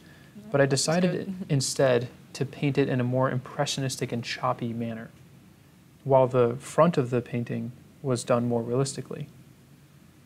And so I just wanted to play with it, and I did that, and it actually came out really, really nice. And I did use some values and edges, and you could say that the edges were kind of being softened in some ways by being more impressionistic. But just the separation between the impressionistic style and the realistic style helped create enough of a separation to say that one thing was further back than the other. And so I was kind of chewing on that idea, and then I remember jumping into this new painting, and I thought, you know what, I'm just gonna push the limits, like on every like thing available to me. And I just start painting it, and I'm seeing like these subtle colors, and I'm just putting down like the most colorful version of that color I possibly could. And it feels like I'm making these really scary decisions, but it was coming together so beautifully, and it really just, like, the painting was just glowing and singing, and it was kind of just this eureka moment of realizing that in art, everything does come down to relationships, and everything is related to each other. And by elevating all of the colors at once in every area, all of the colors were still working in harmony together, but it just looked like a more colorful painting. And then on top of that, I was also beginning to realize, well, if the whole painting is colorful, then maybe none of it is. So maybe I have some areas in the painting that are less colorful intentionally to bring out the higher saturated areas. And so it's like relationships on top of relationships and all the edges. And it was kind of just this moment where I was like, oh my goodness, like I felt like I got it. I had like unlocked something. Right. And I just felt so much appreciation for, yeah, like I don't know how to describe it, but that moment just, like, it completely changed how I see art now. And now, like, even if I was going to be using like other tools that I hadn't used before, I'd feel like I now know to look for how do I create like a relationship between one thing and another. I feel like it's even improved my ability with like tasting food and like hearing music and just appreciating like how one thing can create harmony with another thing. And it's so hard to describe, but It's cross-modality. Yeah. That's pretty cool. I actually have no idea what that word It means is. like across multiple senses. So Yeah. You said like music. Yeah, definitely. Taste, So it kind of like, it's almost like when you become a master of one thing, you become a master of them all. It was sort of like that moment. And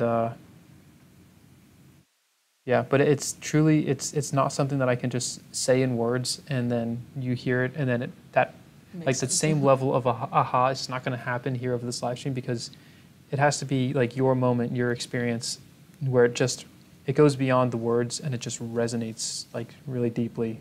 And it's just like, kind of like everything just clicked. and it felt so good and so liberating. And I felt like I could paint anything. Yeah. Very good. I was just ecstatic.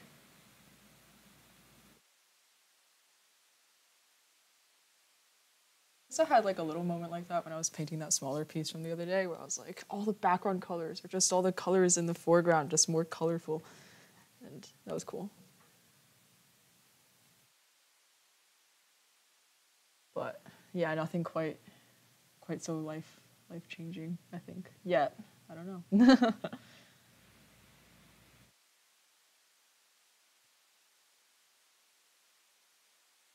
And even like I found myself doing some like graphic design stuff, like, you know, basic web design tasks like here and there. And somehow like the decisions that I'm making about those things seemingly unrelated are 100% related to that eureka moment from that painting, just understanding the relationships.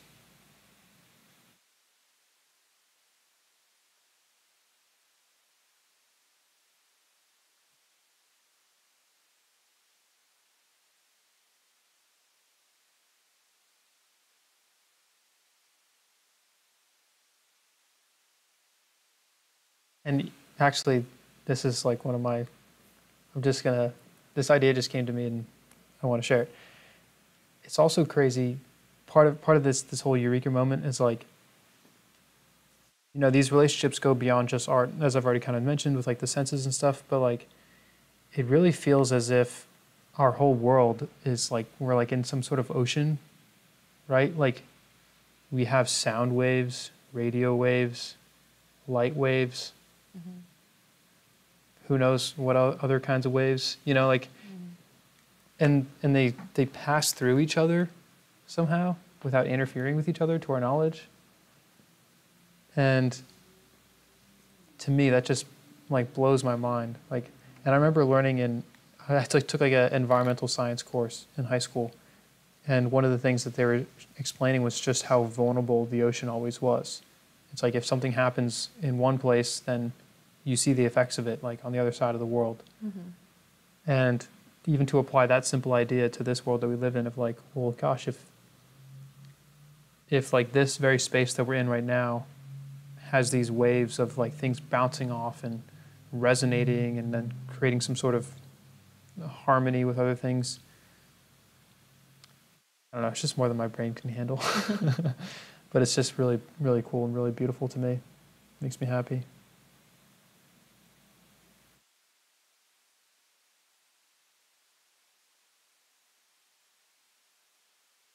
Like, you know, here we are doing this live stream. Everyone here is, you know, interested in watching this. And this is sort of like the world of, like, of all the relationships within the world of art.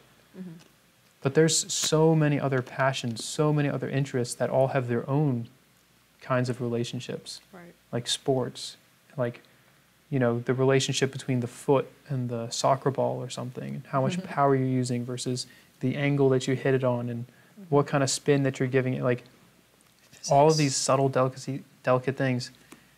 And it's just like I don't know, it's just like it's never ending. Yeah. Thank you, Alex. This discussion is ascending. LOL. I'm a simple painter. I have nothing to offer. Yeah, if I wasn't painting and I was just sitting alone thinking, then like, yeah. But the ice is melting because I'm not drinking it and it's so watered down.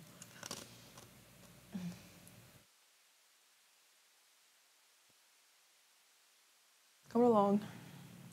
I'm adding blue because I feel like it. Thank you for bringing us back to Earth, May. I appreciate it.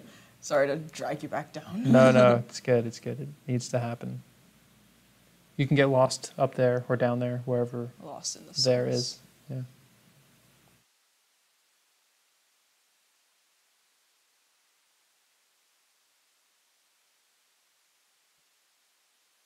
should do like fireside chats. Just like ascending conversations.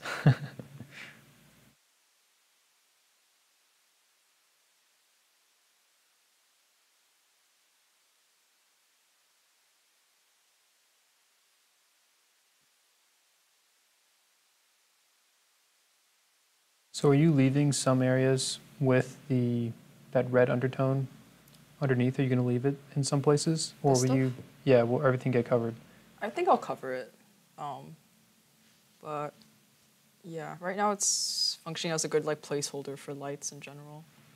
And it tells me like what value I need to make other things like relative to it, because it's kind of the darkest light. So it's really close to a lot of the stuff that overlaps with the arm.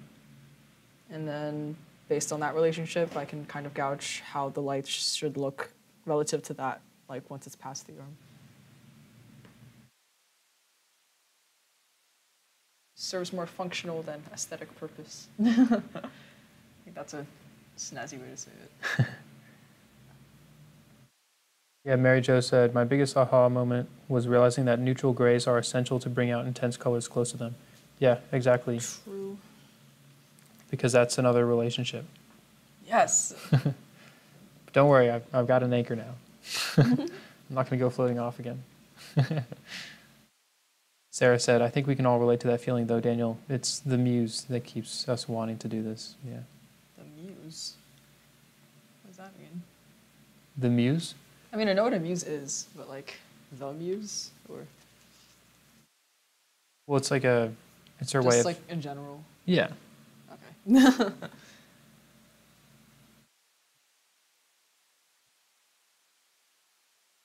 It's the compelling force, you could say. It's the force. Yeah. What, Avatar, Last Airbender, The chakras. and now here we are at Star Wars? We're just into the conversational weeds. Into the thick of it. This is working. I keep telling myself this is working. What time is it? Oh, it is 8:50.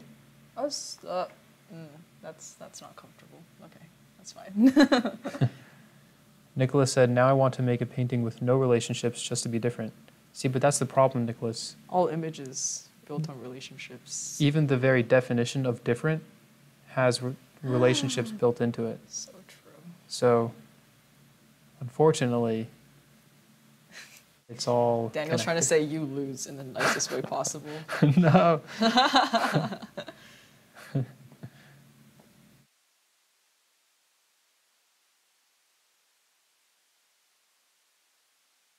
But yeah, that is a very big like life lesson. Just in general, like, okay, if we're all just floating, we can just all float together. And like, like a lot of people will like grow up in general. I think like there's just a common experience. It's like you want to be like different from everyone around you, or you know, unique in some way, known for something. But, like you know, as Daniel just said, if you define yourself as being like different, that's still relative to everyone else, and so you're not really anything. You're just like a null version of something else. You're just like not something instead of like actually something. And so it's kind of recursive. There's like that saying, like if you don't stand for anything, you'll fall for anything, which is pretty powerful too. But that's like almost political, so I'm gonna stop.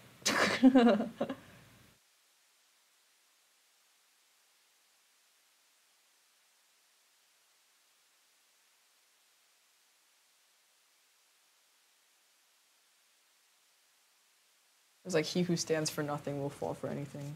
Mm-hmm.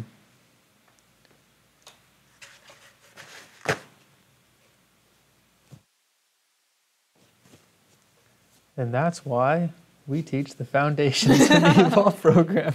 And that's why we're all gathered here today. So that when you are painting, you have... You have foundations to hold on to. That's right. So that your painting doesn't go floating away, but Yeah. you can take the painting in the direction that you want to go. There we go. Yeah. We brought it back. We're so good at this.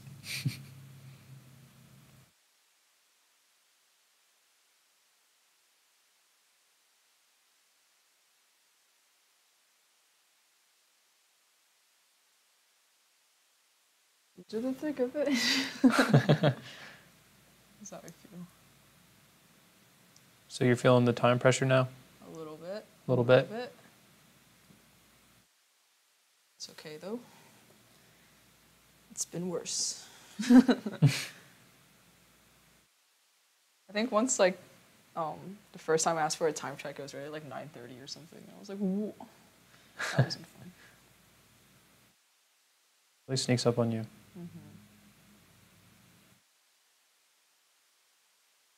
Pretty sure time is relative too, but that one goes beyond my brain, so.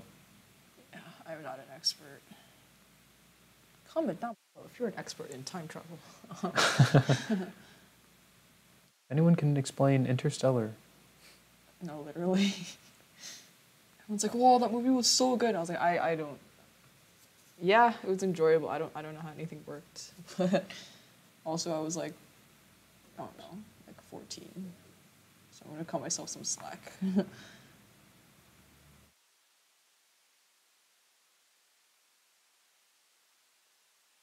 It's coming along. I don't know, is it? I think the rest is like, it's all pretty much just one color. I'm just applying one color and blending it into what's down already. Sort of shit. Yeah, it's just one color, May. You're fine.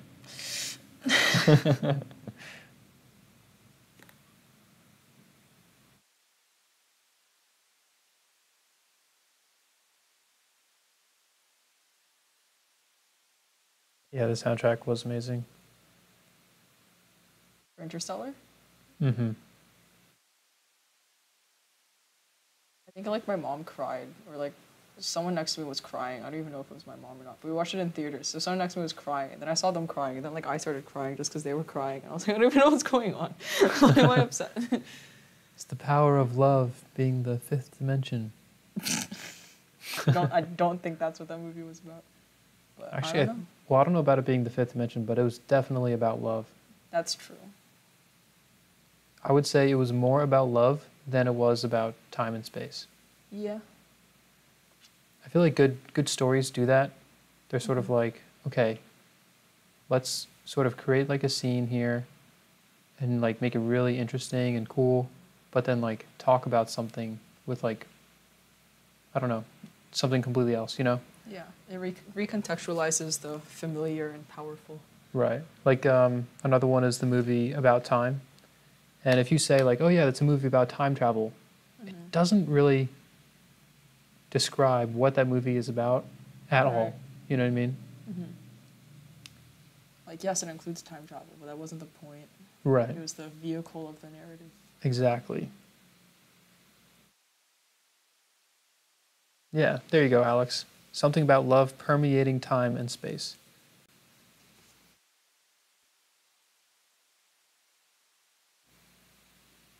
We're just saying things.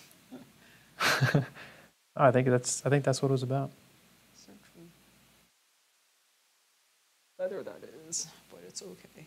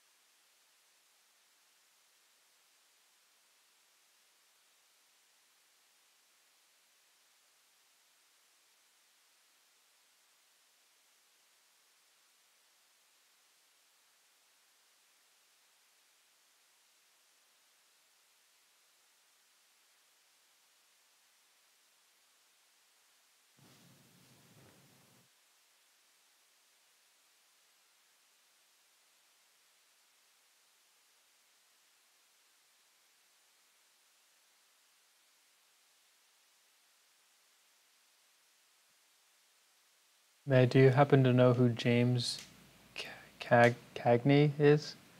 No. Me neither. Someone asking about him? Not exactly. Is he okay? I imagine he's quite fine. Is he like someone asking something in the chat? Yeah. It's okay. I don't know who you are. It's all good.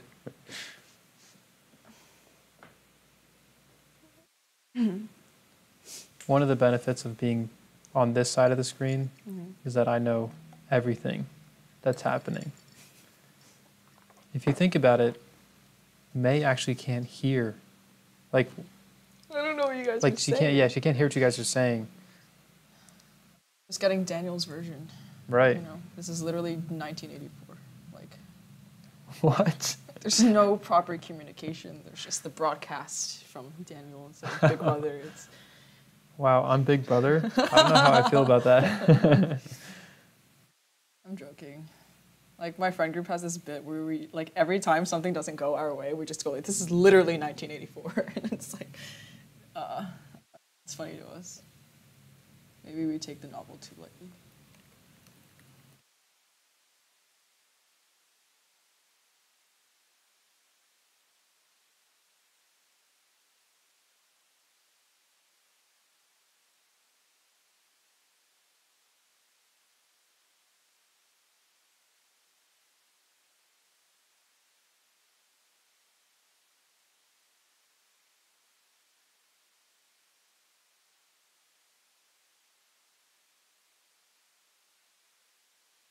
So, since we're on this subject,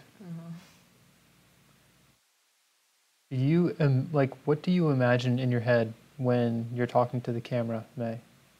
And when I tell you, hey, Dark Star said this or Sarah Price said that, do you like imagine like a room of people listening to you? Like No. how do you visualize this? I don't have the mental bandwidth to visualize things while painting, man. Like,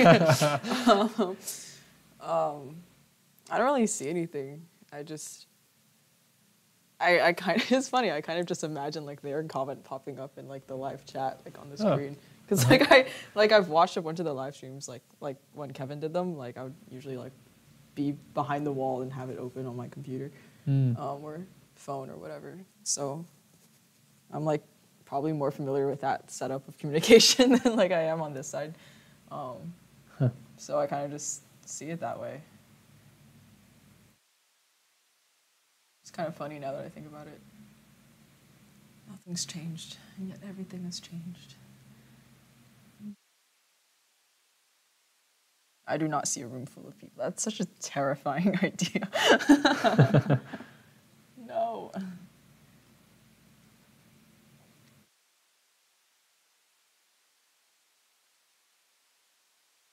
And I think I've seen some of like these people's profiles on Instagram. So if you say their name, sometimes I'll like just think of their profile picture in my head, which is kind of funny too. Like for Dark Star, I see that painting of like the girl with the pearl earring, but like stylized, which is kind of funny. Yeah.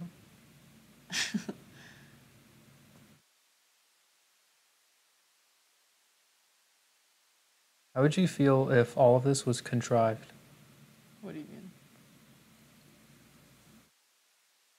Well, I guess it could happen in multiple ways.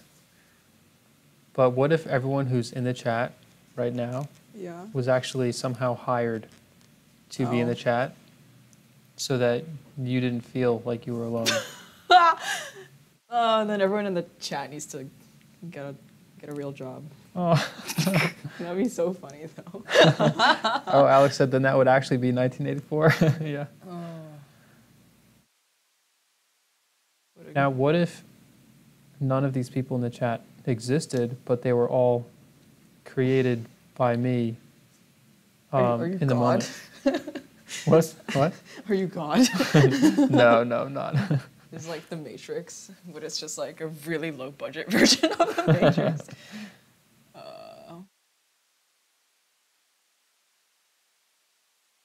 So like you like made up all the trolls too. That's pretty funny.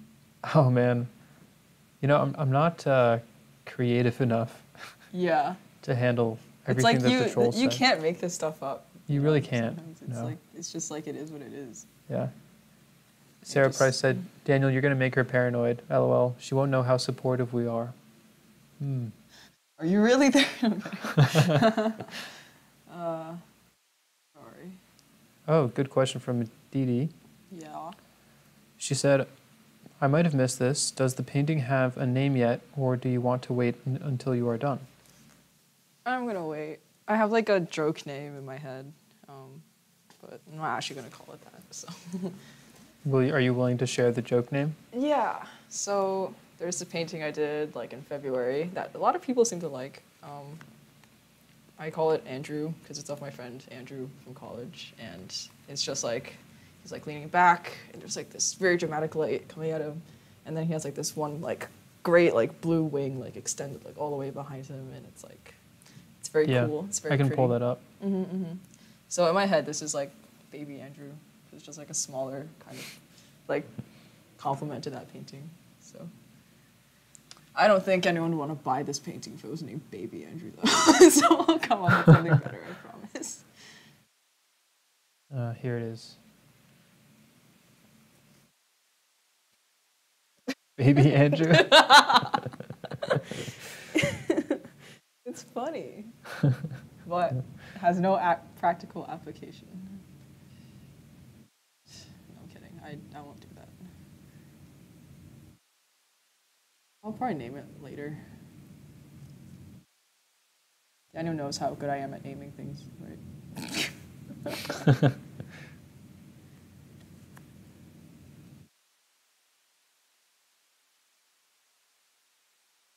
Uh-oh.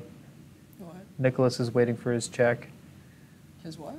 He's waiting for his check because we've hired him for the live stream. No, full disclosure, this is not a Big Brother 1984 Full disclosure, situation. this is not real. Plot twist, I'm the bot. You guys like, you guys were just roped into watching this like science experiment perform. Now who's paranoid? I'm kidding.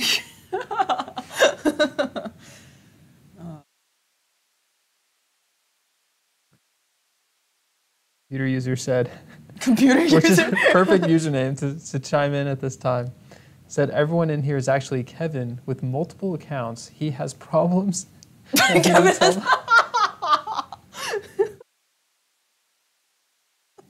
just a comment, just Kevin has problems. That's so funny. Kevin, we love you, in case you're watching. He's not watching. He's busy mocking up big paintings that he should have done like a month ago. I said it, if you're watching. He could be doing both at the same time. He could be. He texts like both of us at once. Shut it down. Enough.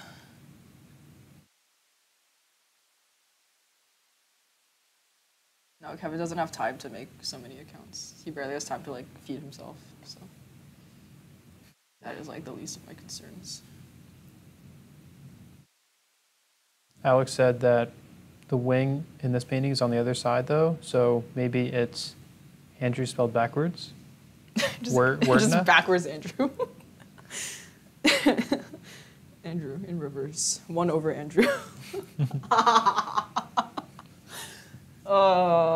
Ooh. This is awful.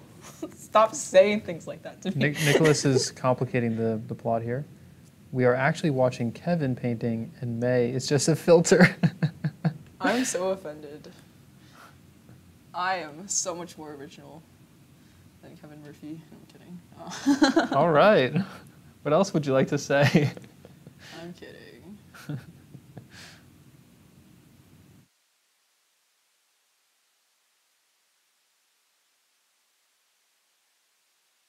It's just Kevin in like a May skin suit.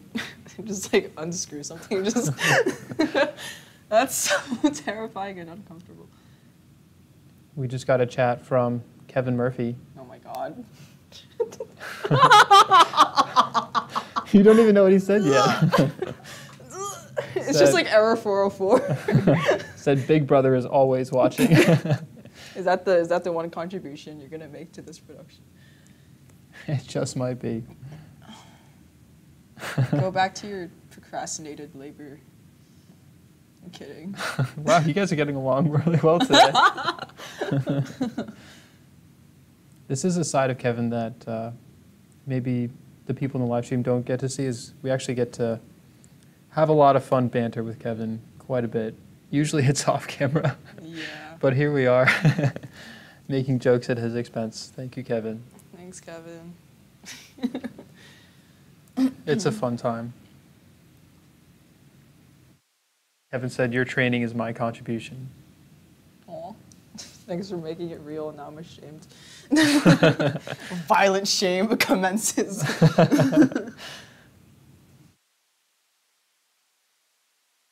So what's your next mental health painting going to be?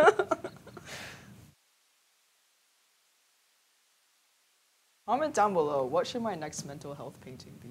Oh, that's actually really good.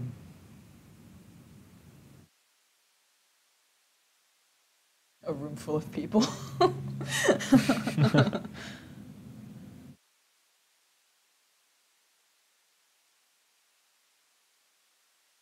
Oh, cool. Donna Pierce said, I love this piece, and this is the kind of work I want to create.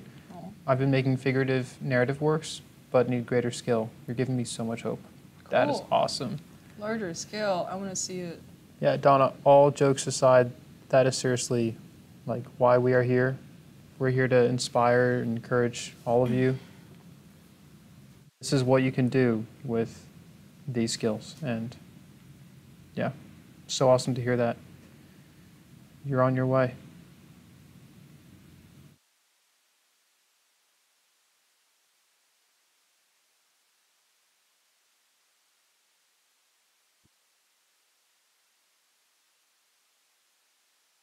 Jesus Christ. Okay. Did they see that, or did I just jump? I think they did, yes, it's okay. Wow. That was karma. I talked too much smack. Not only is Kevin a paint whisperer.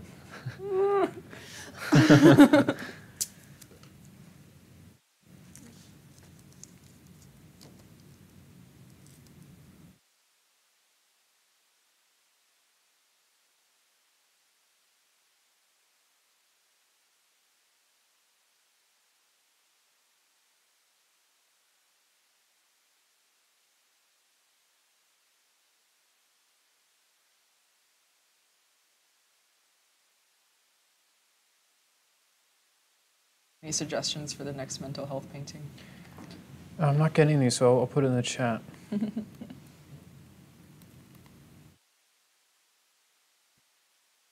Sounds like a Caravaggio like master copy or something.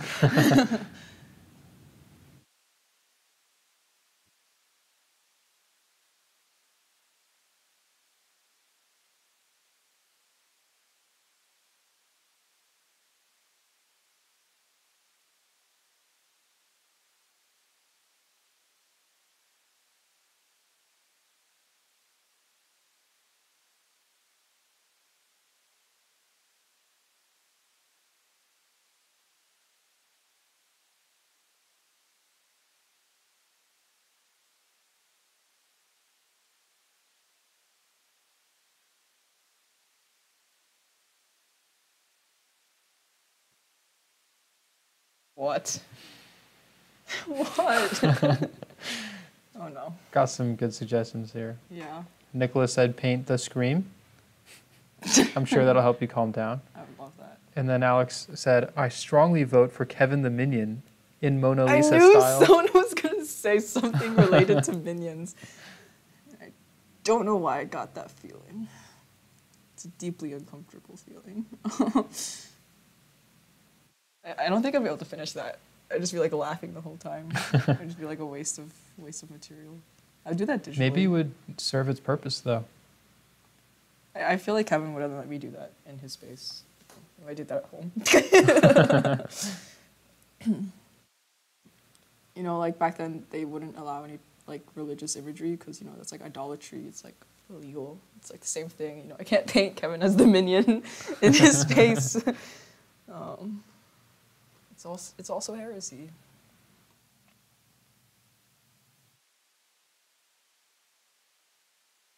my God. Don't look that image up. It's terrifying. Please don't. You're all looking it up now, aren't you? The image of Kevin the Minya in As Minion as the Mona Lisa style. Yeah. Yeah, quite frightening. Did you just look it up? Yeah.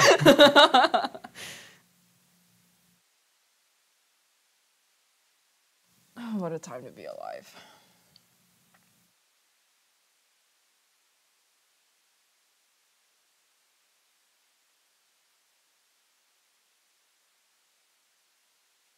It is 9:15. Okay. Does that make you feel better or worse? Just right? Just right. Okay. Good enough. You're filling it in pretty quickly, which is nice. Can't see the top very well because of glare. It's okay. We could find you a box. I just like jump up from work.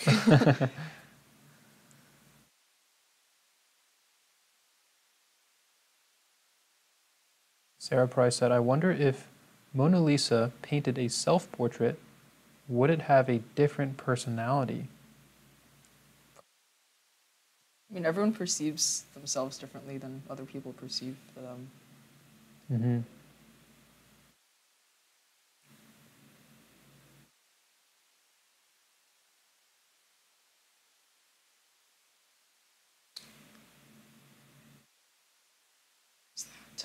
What is this? What? Where are these shapes coming from? Nicholas said, I like the variation that is happening in the feathers. Thanks. This is the courtesy of being lost.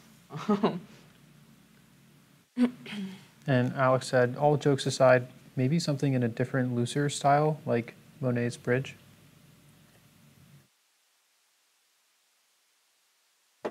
He uses too much paint. I'm too miserly for that. But yeah, in general, like a looser style would be nice to use sometimes. Like what I did last time was good, but like Monet is just full on like paint, stacks. At least that's what it feels like to me. So somewhere in between. What are you thinking about right now? I am figuring out why I left these areas blank, because it should mean something. I think there's shadows in a different color. It might have been like the blue versions.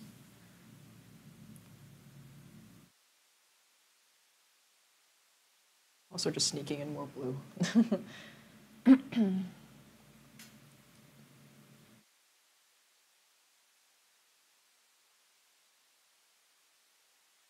Whoa, that's so blue. That's too much. Okay. It looks cool though, doesn't it? I don't know if you can see it on the screen as well. Let me pull it up on the... Oh, wait, that hit a blue right there? Yeah, like here. Mm-hmm. It's probably a little too much. Nope, not on camera at least. Really? I glaze the entire thing in like bright turquoise the next time. Just like a certain someone on a certain other painting that was also live streamed. I'm a true fan, see?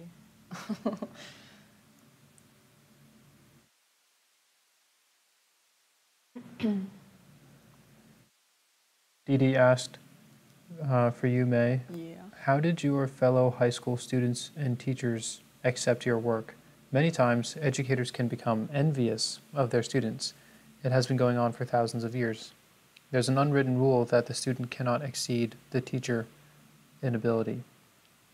I didn't really do art classes at all in high school because I didn't have time in my schedule because I was doing orchestra as well. So I didn't have time for both like music and art.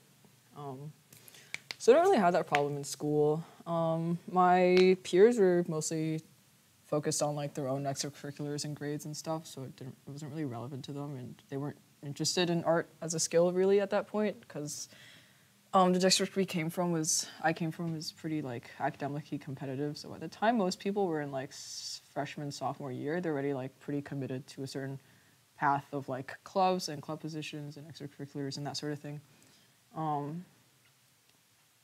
So yeah, it wasn't really a big deal.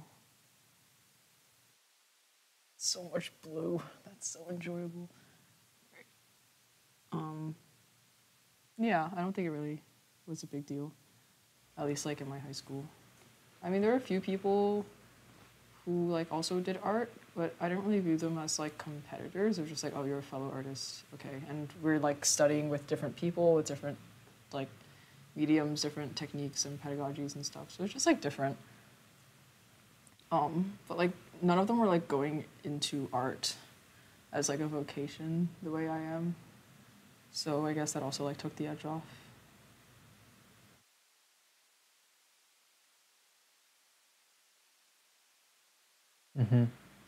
And regarding Kevin, Sarah Price said, and this is very true, Kevin has actually talked about wanting his students to outdo him. Yeah, he talks about that quite a bit. He looks forward to it.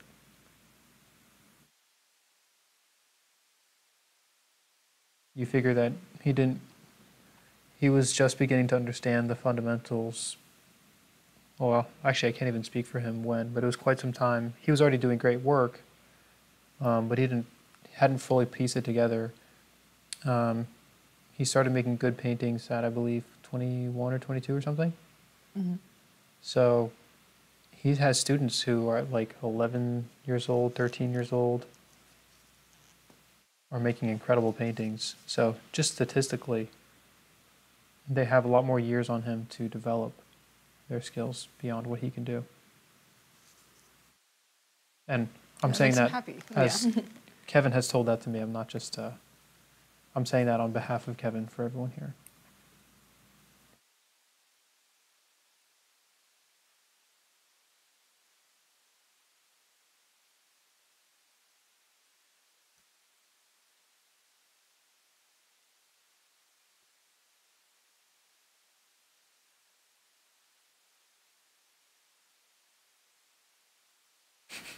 What? Nicholas Probe said, yeah, I'm jealous of all these younglings becoming Jedi Masters at a young age. It is what it feels like. Mm-hmm. But it's exciting too. It's very cool, yeah.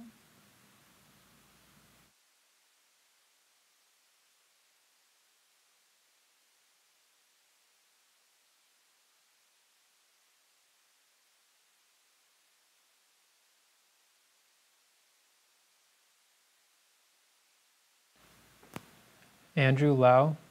Andrew! Oh, the camera's that way. Hi. What's up? He told me to tell you that he Whoa. likes your dog painting. What? Oh, wait, sorry. Pog painting. Thanks, Andrew. I read that wrong. I was like, I didn't paint the dog. Pog painting? Pog. Yeah. What is Thanks, Pog? Andrew. It's like gamer speak, I guess. Oh, okay. And I picked it up from him and his friend group over the course of the past school year. It stands for play of the game, I think. So just basically it just means like great, cool, swag, epic. Got it. Good stuff. But thanks, Andrew. Didn't think you'd hop on. Appreciate it. Yeah, thanks for jumping in. So, which Pog painting is this? Am I saying it wrong? No, it's funny just hearing it from you. 'Cause, like, usually, you're like articulate, you know. Pog is like, it's like intentionally like not articulate. Mm-hmm. It's funny. I'm trying to learn. I guess he means this one. Do you?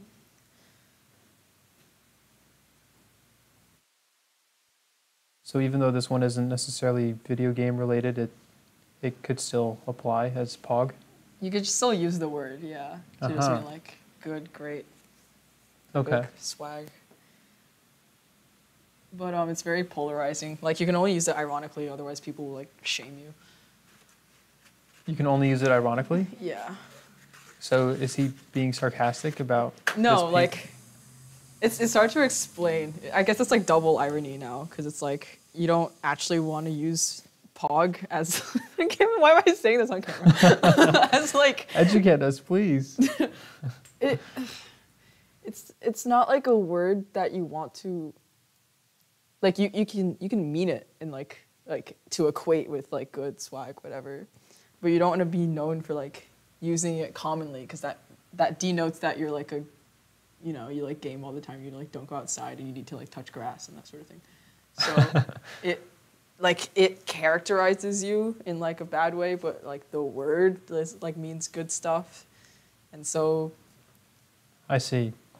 I understand. don't know how to Yeah, no, I think that's making sense. carry on. I don't want to The word itself is a compliment, but it's also a reflection on the kind of person that you are, which has a negative connotation. Yes. Got it. Yes. Whew. It's funny, like that's just like a very like kind of subconscious like understanding I have at this point. And like I started saying it even though like I've never played like video games like ever, just from like company in college.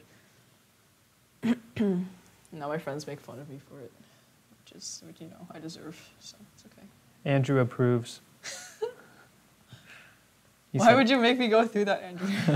He said, excellent explanation, May. Thank you. I appreciate the alliteration in that comment.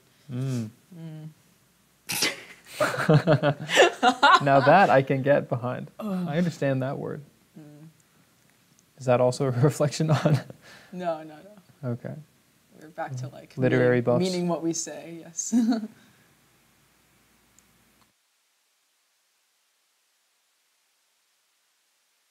Okay, here's a question. Yes. Are you glad to change subjects? Someone's gonna like crop that out of the video and like make a bit out of it or something. Okay, yes. Here we come. Yes. From Nicholas. Yes. May, Yes. say one day painting became outlawed by the government. 1984 for real. Okay, continue. Would you still be painting in your basement and smuggling your paintings to underground galleries throughout America? Yeah, probably. There's nothing better to do, you know. If society is already like that messed up, like what are you gonna do? Like dig trenches for the government, like fill holes with cement, you know? Like I'd rather paint and get caught than like I don't know, do 1984 activities. That makes sense.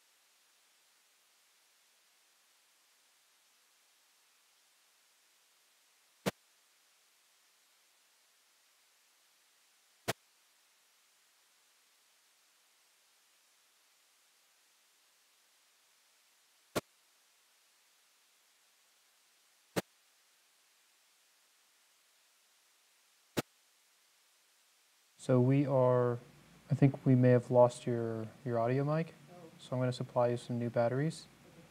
I apologize, everyone, if you were hearing some static noise. We will solve this immediately. Be right back.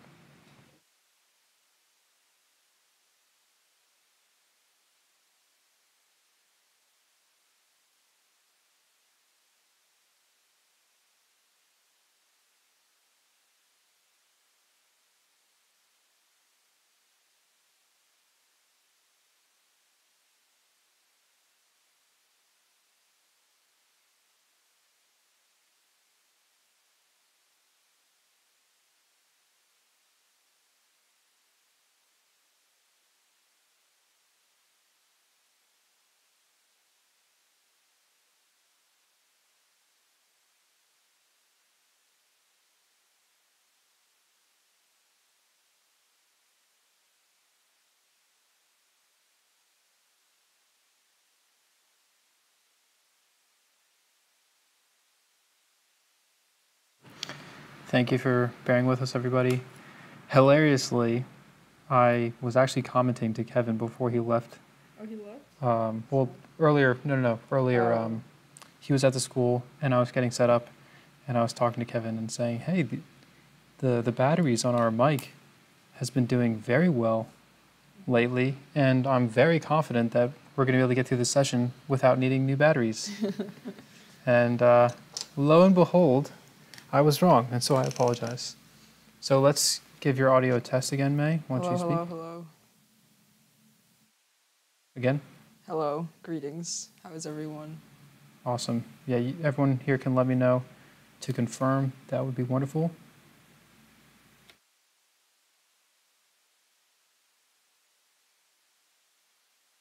Sounds great from Nicholas.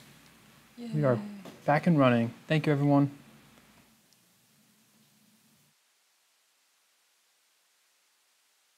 Out of all the things that could have happened on this live stream, explaining the word pog to everyone was like not what I thought would happen tonight, but okay.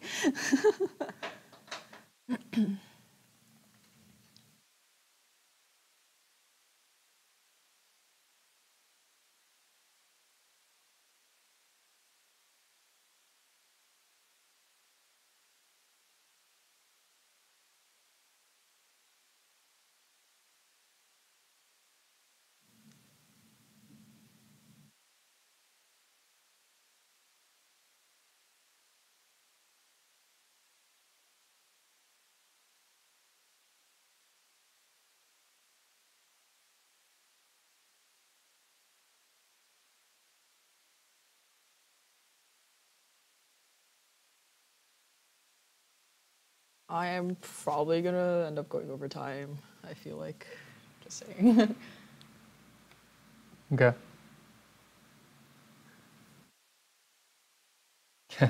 Kevin just texted me. He said, deceived you were. What? Oh. What a Yes, Kevin, I'm sorry. silly, goofy man. Sometimes we just revert to like Jedi speak. Because I think we make like the Jedi Master like, you know, like the student joke like too much.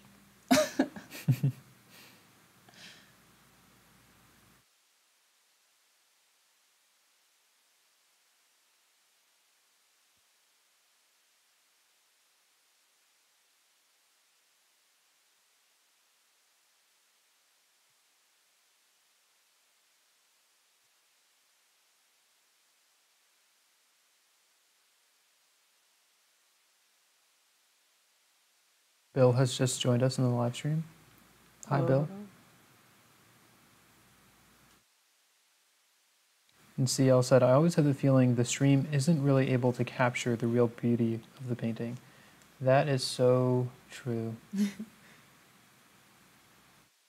guys should come by and see it in person. That would be cool. Yeah.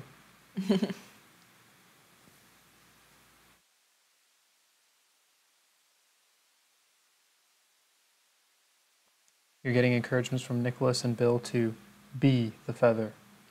Oh my god. Float away. Disassociate. Do you feel encouraged?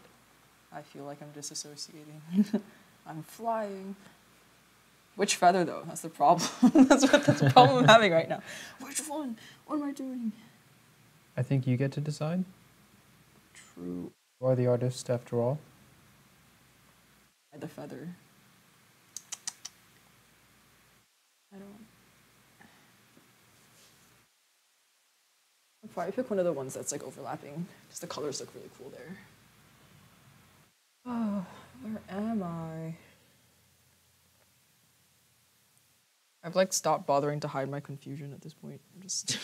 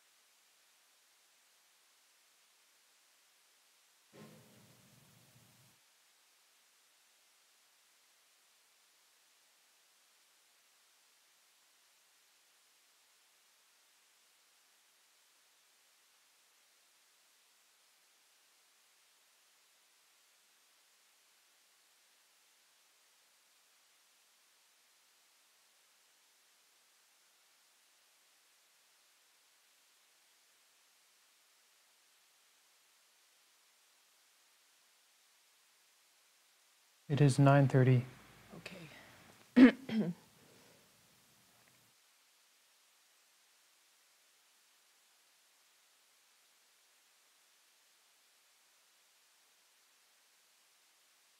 So Teresa Beam is asking, my husband wants to know why the angel has but one feather. You mean wing? Sorry, wing, yes. Okay. I just think it's more interesting that way, as an image and as a narrative. It's not symmetrical, which is cool, so that's more interesting. And compositionally, compositionally and aesthetically, having one wing rather than two makes it more interesting to me. And then as a narrative, it's more of like it begs the question of like transformation. It's not fully human, not fully angel, so it allows for more interpretation, which I think more people tend to enjoy, myself included. So. Yeah, creates questions. Mm-hmm.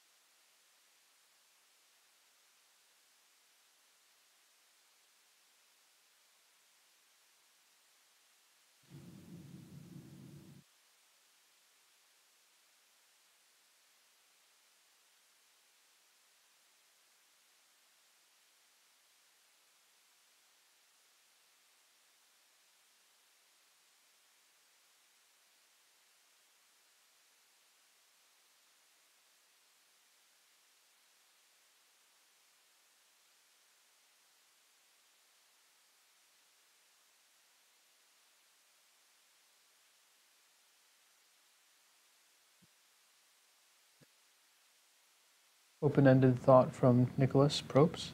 Mm-hmm. I sometimes wonder, is there advancement in art like there is in technology? Like, are there innovations that people keep track of? I think so. Well, there's like two sides of it, right?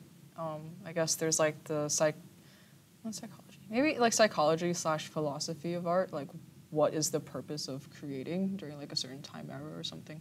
Like, for example, like, I guess like from the Renaissance onwards, like before World War One, pretty much. Yeah, like everyone was like most artists were very much focused on like perfecting realism and like representing something as accurately as possible to like their reference in real life. And then after World War One, everyone was very disillusioned with tradition in general, and started creating kind of in spite of like the original philosophy of representing reality. And so people were more focused on representing what was inside of themselves. So like their own emotions and beliefs, even like political views and stuff like that. So I guess art evolves in that way. it develops in that way, like kind of purpose it has, or what kind of purpose people act like it has in like different time periods. Excuse me. And then I guess there's also like the technological side of it and like the economical side of it. So like obviously these days we have digital art, we have like NFTs and all that stuff going on, and like modern art kind of shaking up the market in a lot of weird ways. Like, that banana like tape on the wall with duct tape or whatever that was worth like millions of dollars and that sort of thing. But I guess that can also reflect like the psychology of society at the same time. So they kind of play into each other sometimes, I guess. But I guess it's less like engineering wise than it is like historically. That makes sense. Like history encompassing philosophy, kind of technology, psychology, sort of stuff. Yeah, that's a solid answer.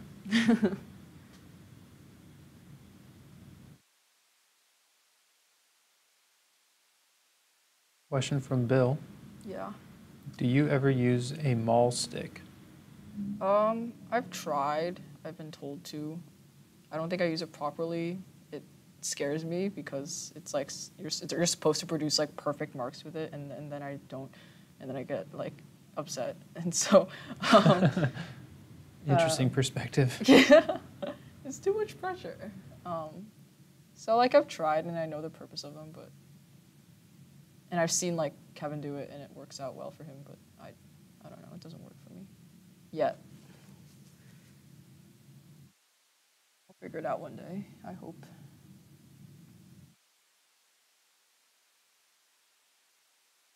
But yeah, like especially with the science fiction stuff I've been doing lately, like there's a lot of really mechanical, rigid, like straight lines that need to be like perfectly straight.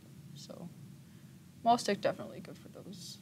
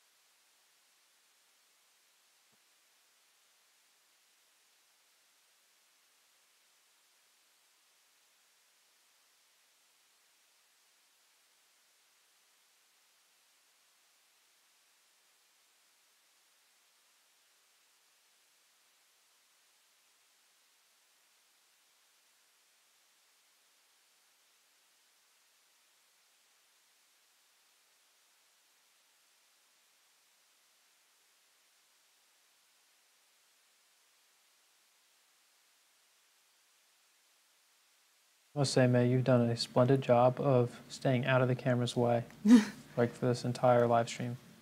So thank you for that. Mm-hmm. It's much appreciated. Once I fan brush it, it'll be even more appreciated. Actually, the glare is, don't have any glare. Oh, really? Yeah. Do you? Only a little bit at the top, but it's not a big deal. Okay. Yeah, there's some very subtle glare on the dark section of the wing up top. Mm-hmm.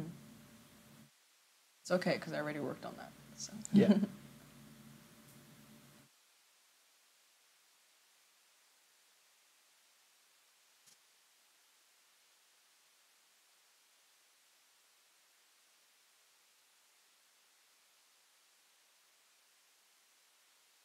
really happy with how well this color that I mixed to match the board is like matching the board. Because it didn't work last time, but I think I got it. I mean, it's not perfect, but it like functions very well.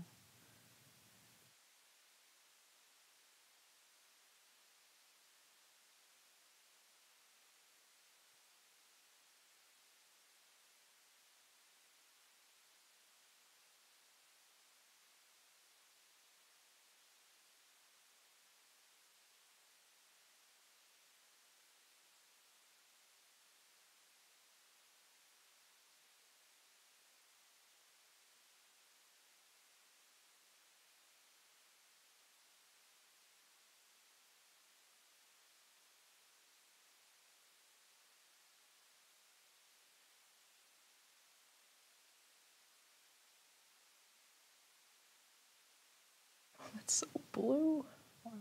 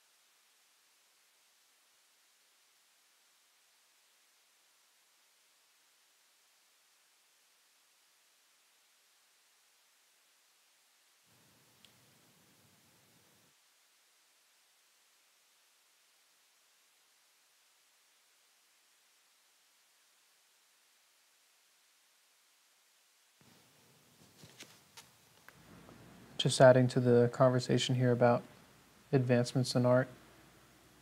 Dee Dee had said advancement in art like materials or design, and I said could be both. Nicholas said that's one aspect. Maybe I'm looking more at the process of creating art. I shared like transferring images, using digital 3D models to create references. Nicholas said, I mean, transfer is one way, proportional drawing is one way. Some folks start with high chroma areas, some folks start with darks. It's all interesting.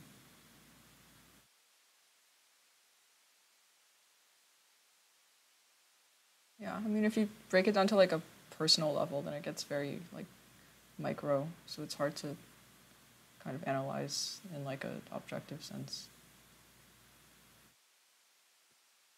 And I suppose Yeah. it is somewhat hard to keep track of what those different innovative advancements are. But I would imagine that with the amount of information sharing going on, that people are expanding their different options and combining different ideas to do new things, and maybe they're tucked away in little nooks and crannies of the internet.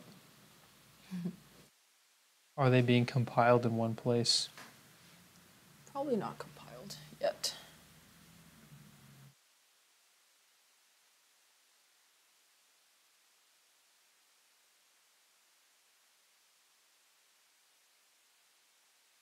I mean, like art itself is being like curated, but definitely like techniques and stuff aren't being compiled.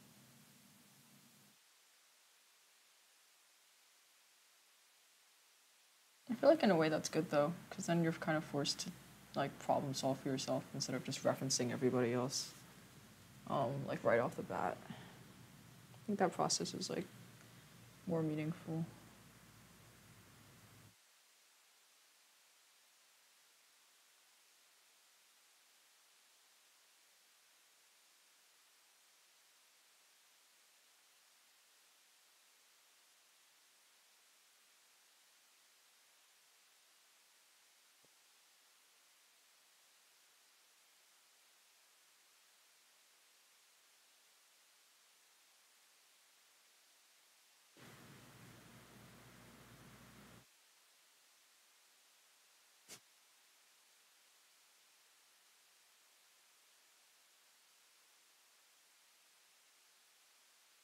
Nicholas said maybe the resistance in art is stronger than in technology.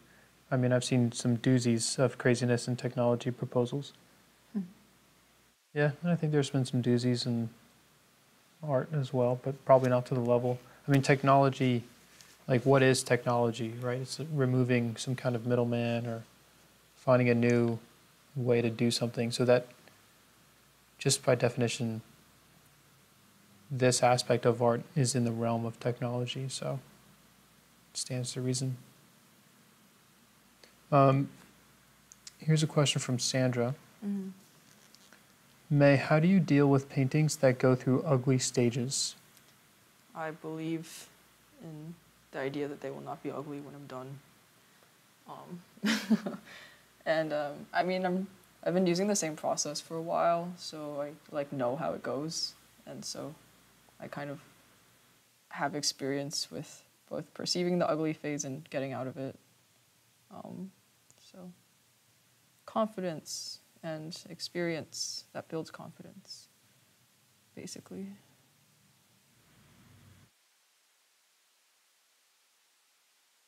Yeah, if you have a process that you know works, Mm-hmm. it's easy to trust the process to keep moving it forward. If you're in an ugly stage, it can be tempting to stop preemptively.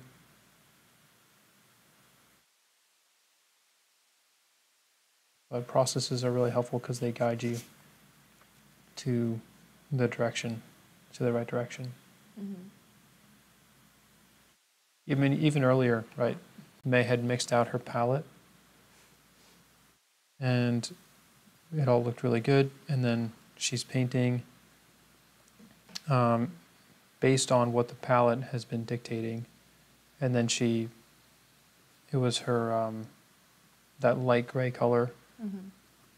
And when you put that down, you saw how that played, and you made a very slight adjustment. It wasn't nothing too major.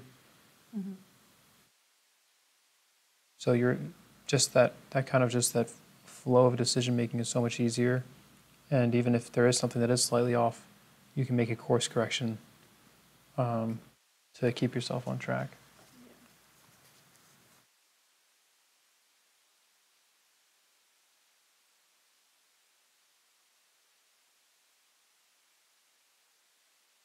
From Teresa. So I always have to step away from my paintings every few minutes and look at it from a few feet away. Does May do that much? It doesn't seem like she does. I mean, usually I do. Since I want to stay in the frame, I'm not doing that as much. But yeah, usually I do that very often. Usually I paint standing as well, which helps. So yeah, that's why I requested to do this one standing. It definitely allows me a lot more flexibility than sitting, like what Kevin had to do before. So I'm glad we were able to set this up. But yeah, like normally if I'm not live streaming, then yes, I'm standing up pretty often. Do not be deceived.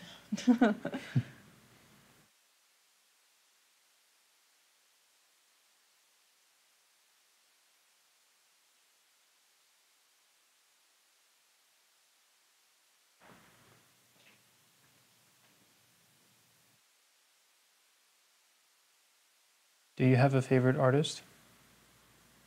I think someone asked this a while ago. I like dropped a bunch of like usernames from Instagram and stuff. Yeah, I think that may have been the first live stream.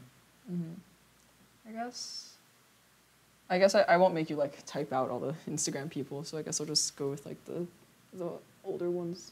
I really like Sargent and Rubens. Rubens, all this stuff is like very dynamic, very realistic, super engaging. They're like the murals / like action movie posters back of the time. I think it's very cool. Sargent, his use of color is crazy, and like his brushstrokes just get like so confident. Like once he like loosens up his style, and I just love that. I love perceiving that so much. Those are the main two. There's a bunch of like artists who I follow on Instagram who I really like, but I don't want to harass Daniel and make him type out a bunch of usernames. Much appreciated.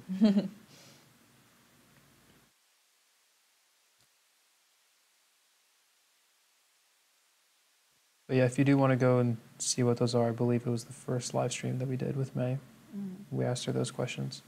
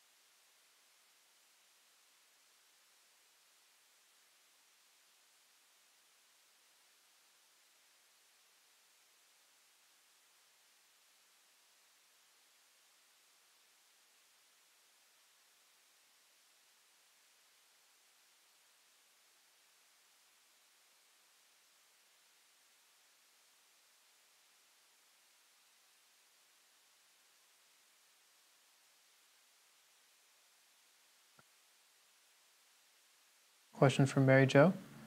Do you ever use clove oil if you are doing a painting that will take a long time? Usually, no, because I've been direct painting like most of my stuff, essentially. So I don't really use the same colors again, or the same palette again. So like that doesn't really apply. But there have been a few times where I'm like working on something that just like has like a really big like area. And I'm still like direct painting, it's just like really big and I like can't finish it in time and the paint's like drying and I'm like tired and you know everything's on fire and it's horrible. But then I've like added clove oil a few times so I can just work on the same thing for a few consecutive days. But usually it doesn't last for like a whole painting.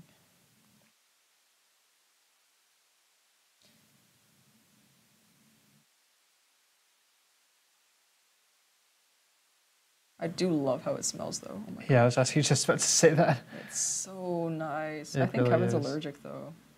He gets like runny nose and everything. I feel bad. That's also why I try not to use it.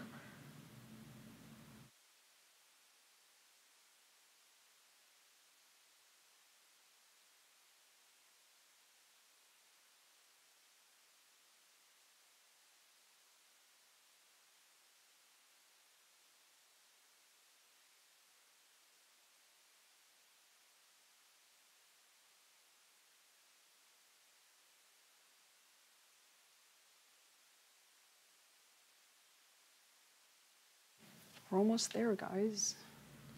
Almost there. Kind of. Kind of. Kind of. We are coming up at 10 o'clock.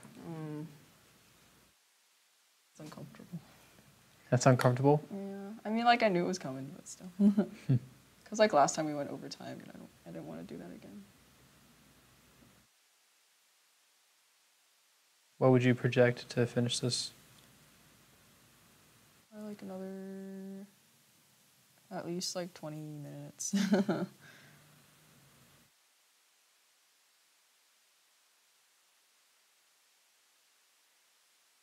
It's not something I'm quite pleased about, but painting must go on.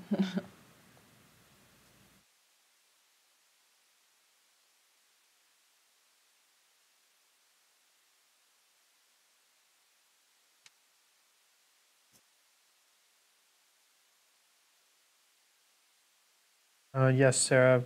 So we do not include clove oil in our Evolve kits. We did used to at one point, but we did stop.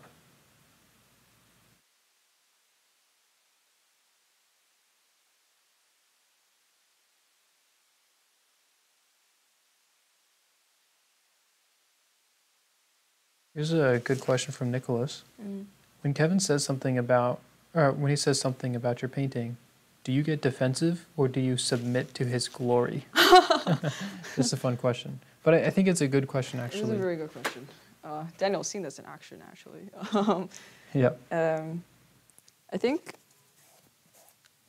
I started off like during the apprenticeship, I started off like very, what's the word? Deferent. Yeah, deferent to what Kevin would tell me because, you know, I had accepted that I knew nothing and I was like on a journey to like relearn the right things.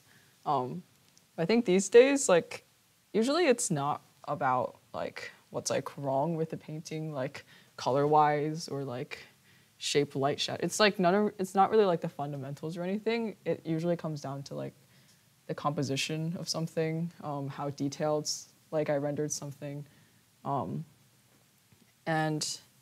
it's just really about how to like optimize like the image, like as a composition, like for like how easy it is to read, and just like how much information I like really need to like put into something or a certain area in order to like not waste my time on putting in too much information and like that sort of thing. And so sometimes like if I've spent a long time like rendering something, he's like, you did not need to do that. And I was like, but it looks really good. But he was like, yeah, but like you did not need to do that. And I'll get like, you know, a little bit like sad because I'm like, I didn't need to do that, but like I did and it looks really good. So it's like I did, but like it wasn't like necessary. And so sometimes I'm like a little irritated at myself for that. But then at the same time, like part of me like wants to like render everything as like best as I can to kind of like prove to myself that I can, like even at the expense of like my own time. And so that's just like a me thing. And then like sometimes with like compositional stuff, like I like it when like a lot of things are happening in like a painting or like an image. I think it's like more engaging that way. It's just more interesting. And then also like from the painter standpoint, it's like, you know, I get to like show off how many different things I can paint at the same time in an image, which is like cool. But sometimes like, and usually Kevin like tells me it's like too much and it kind of like distracts the viewer and it's like hard to read and that sort of thing. Especially because I'm like trying to do book covers and stuff and like the image gets like compressed and people will get like a first impression of it. It's not like something people will like stare at for like a very long time. But I feel like as an artist, like I want people to look at my stuff for a long time. And like just to have like more elements involved is like more like enjoyable for me, but it's like not good for like what I'm actually trying to do. So sometimes when we're like coming up with compositions or like at the end of a painting, we're making final like decisions about what it should look like. We can kind of butt heads a little bit. And I do get defensive sometimes. Like with that illustration that I've shown you guys a few times. Like originally, like the sky had like a lot more going on in it. Like Kevin had like a flare gun, and it really like dominated like the upper third of the piece, and it like looked really cool. Like the space was like all illuminated behind it, and like just like that whole area was like much more dynamic as like an extreme like light source, and then like how that was affecting everything around it. And so I really loved how it looked, but you know, like the top third of a book cover is like where the title goes and like the author name and like all like that sort of thing. And so it's supposed to be like nice and quiet to allow for that other stuff to take center stage. And then also like there was so much stuff going on up there that it was allegedly it was like distracting from like the figures like in the middle and like the actual like kind of narrative of the piece. So yeah, usually I don't get defensive, but if it's something I just really, really like, then sometimes I will. But like I usually still listen to what he has to say because he knows better and I know that and we both know that. So. Kevin has jumped in. Oh boy. He said to me, ask her about that time period when she gave me the stink eye every time I gave her a critique. She's great now, but there was definitely a struggle at one point. What is this about? I don't know what he's talking about. I think he's just starting drama. Oh, is that what it is? I didn't do the stink eye thing like when he gave me critique. I did that like when he wanted to like paint on my painting to like show me something or change something.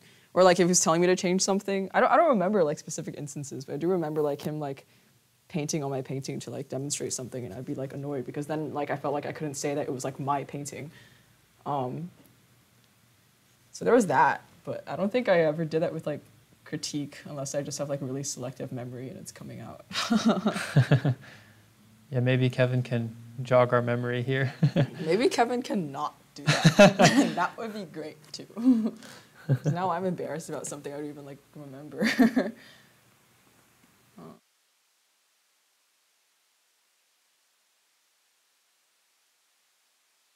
Well, I gave him a hard time too, so. Cheers to giving Kevin a hard time. Yeah. I'm kidding. Please do not give this man a hard time. Sarah Price said, LOL, Kevin, Yoda returns to call out his Jedi.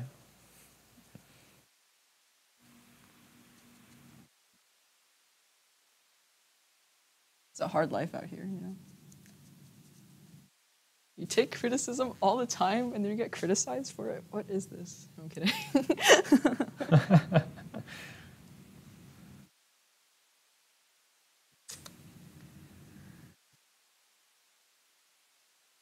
Kevin's like writing like a whole like essay right now. Instance 1, October 21st, 2020.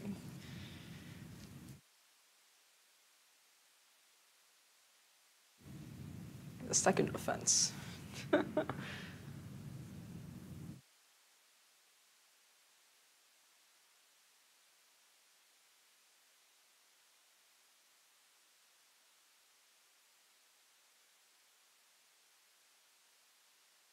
For me, I usually make a counter argument. I usually fight him. What? I fight him. Yeah, no.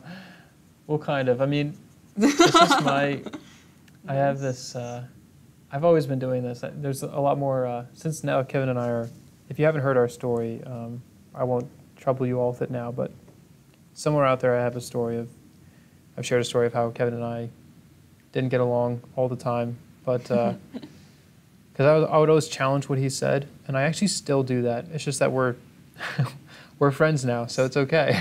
See, sometimes me and Daniel challenge him together, and that gets messy. Yeah, that's fun. But I think it's sort of just like, because we're friends now, and he knows that it's, for me, it's the most effective way of arriving at a solution point. Because even earlier this week, I was working on this painting I'm working on, and I was kind of just sharing some struggles with Kevin, and he responded, and then I responded back about, how that's not working or whatever. And in the end, he was still right, but by me, having that sort of mock fight with him, it helped me really sort of narrow down on what the solution needed to be. And honestly, if I just said, yes, you're right, Kevin, then I probably wouldn't have found the solution that I needed. So I don't know how enjoyable that is for Kevin, but it's a process that works for me at this point. So it's sort of like a mutual understanding. I'm gonna make a counter argument, and hopefully you'll defeat me so that I can then find my solution that I need.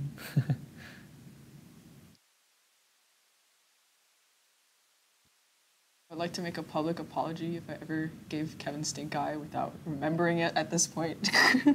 There are some instances I do remember. I was like, why are you doing this to me? But Oh, we got a very heartfelt message from the master, Kevin Murphy. God. He said, "You two are a couple of my favorite people in the world. Aww. I never mind the back and forth." I thought you just said never mind after saying that. Oh, no. These are some of my favorite people. Never mind. That's so funny. One of my favorite people too, but you knew that. Maybe it's one of the reasons why we're one of Kevin's favorite people in the world. Maybe he appreciates the adversity. Kevin likes the hard times because He does like a good fight. hard times create strong men.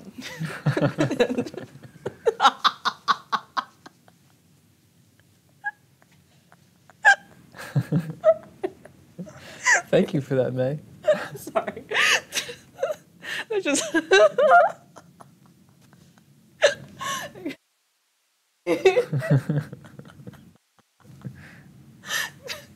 It's just a bit I have with a friend, and that's it. All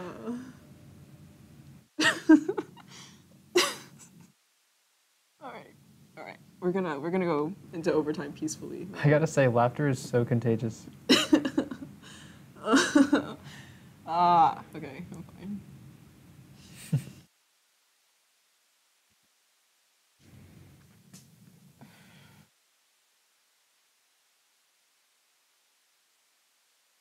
It is nice to see that hit of light on the top of that wing. Mm-hmm. It certainly does a lot. I am making it up as I go. Full disclaimer. There is none of the transfer visible here, so I'm just saying things with my paintbrush. The urge to make it like neon blue.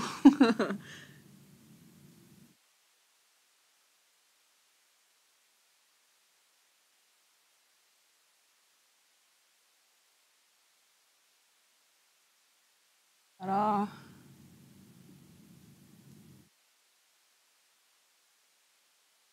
Okay.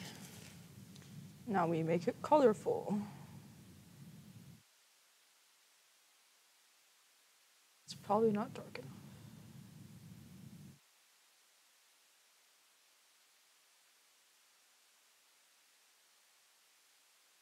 enough. May, can you point to the color you just used to capture the light on the top of that wing? I just used I think there's this one. Okay. It's supposed to match the board. Yeah. I don't want it to make it like super bright up there. Mm-hmm. And now you're using this colorful transition. Mm-hmm. That I just mix with my brush from like all the warm colors on my palette. And then is that going to also blend into the background? Not the background, just like the feathers underneath. Oh, okay. Mm-hmm. It's like really light. I'm not enjoying that. Maybe if I just use this dark purple straight out of the tube.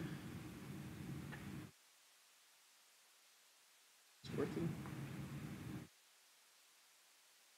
This will be refined later.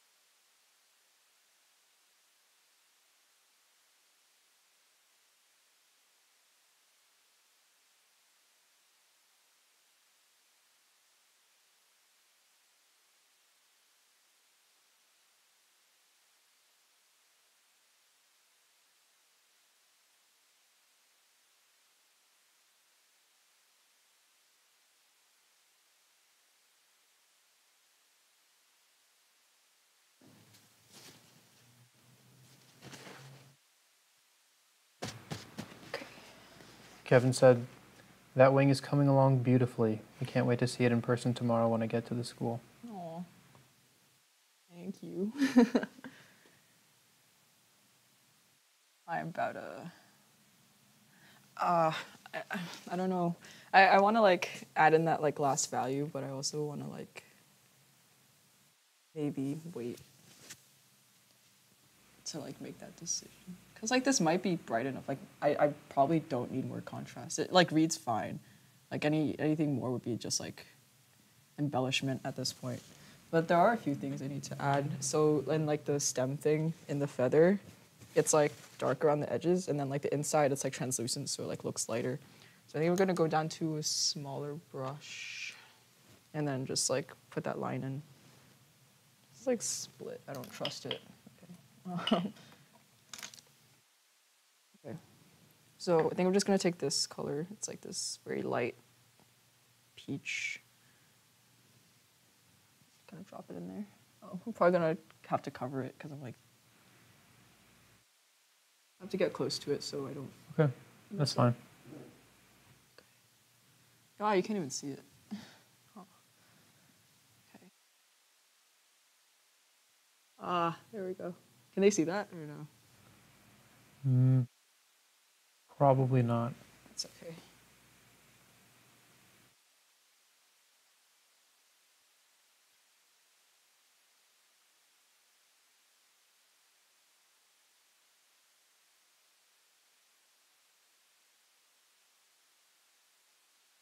This might be better after it dries. It's like sitting on top of wet paint. This one needs to be like really thick, but the marks are supposed to be delicate, so it's probably like not good.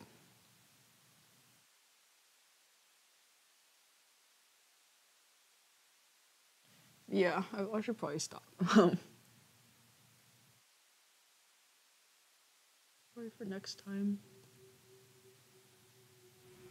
I do want to add some more color into those shadows. I mean, they're gray, but they don't have to be that gray, I feel like.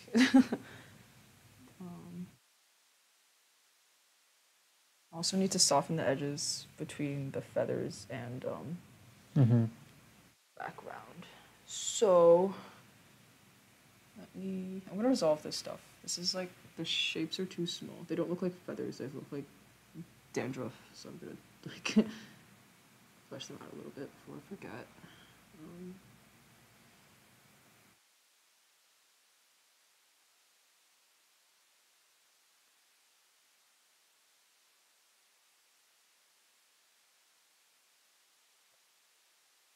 Okay, that's like kind of better. Let's see where I can put this color to kind of unify it with all the stuff that's overlapping, but not too much, because I do want this to stand out. It's like very colorful.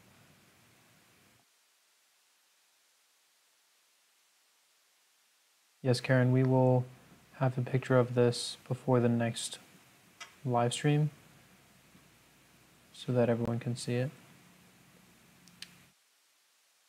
Oh, that's so nice. I don't know if they can even see that, but it's enjoyable. It's fun when it really starts. You start to see it coming together in the moment. To be very careful about not putting this in too many places. Otherwise, it's like, it's too much and then it doesn't stand out because it's everywhere.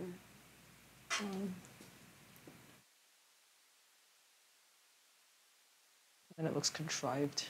I never want that.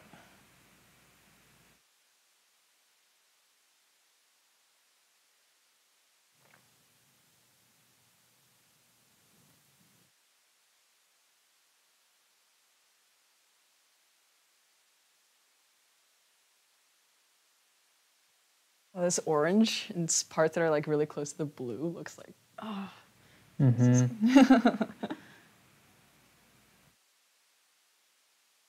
Relationships. Relationships.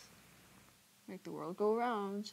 Make the paintings go well.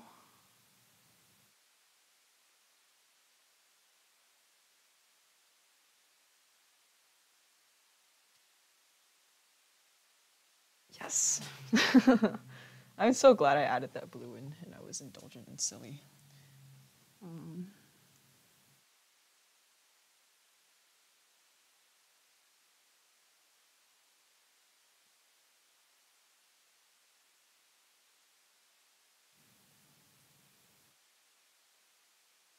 There's like a lot more going on in here in the reference, but I think that's something for the next pass.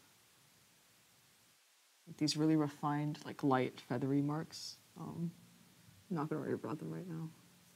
They'll go on better when this is all dry and I can make really like fine marks.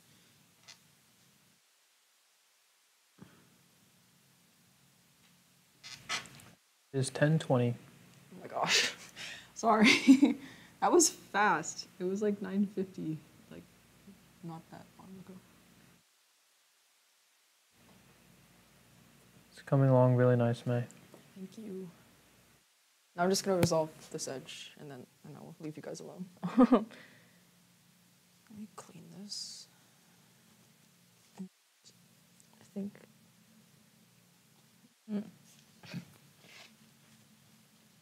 I'm gonna try this color, and if that doesn't work, I'll try that one. And if that doesn't work, I will make something. Okay. I have to block the camera a little. Oh, that's good. Okay.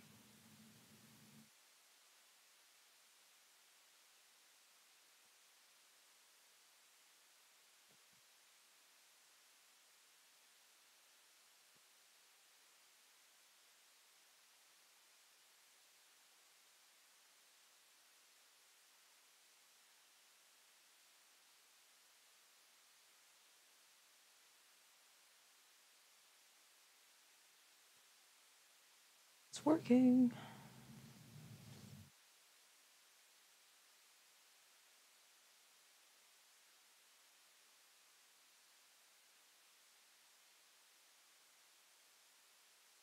It's going to like connect it with the shapes of the feathers a little bit as well, so it doesn't just read like an outline.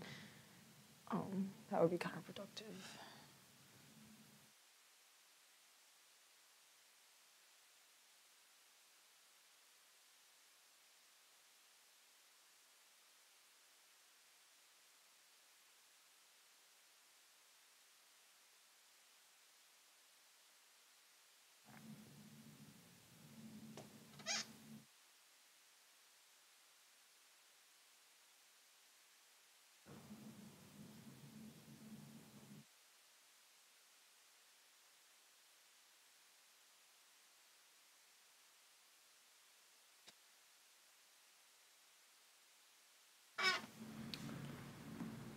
Hey, Rip Marrow.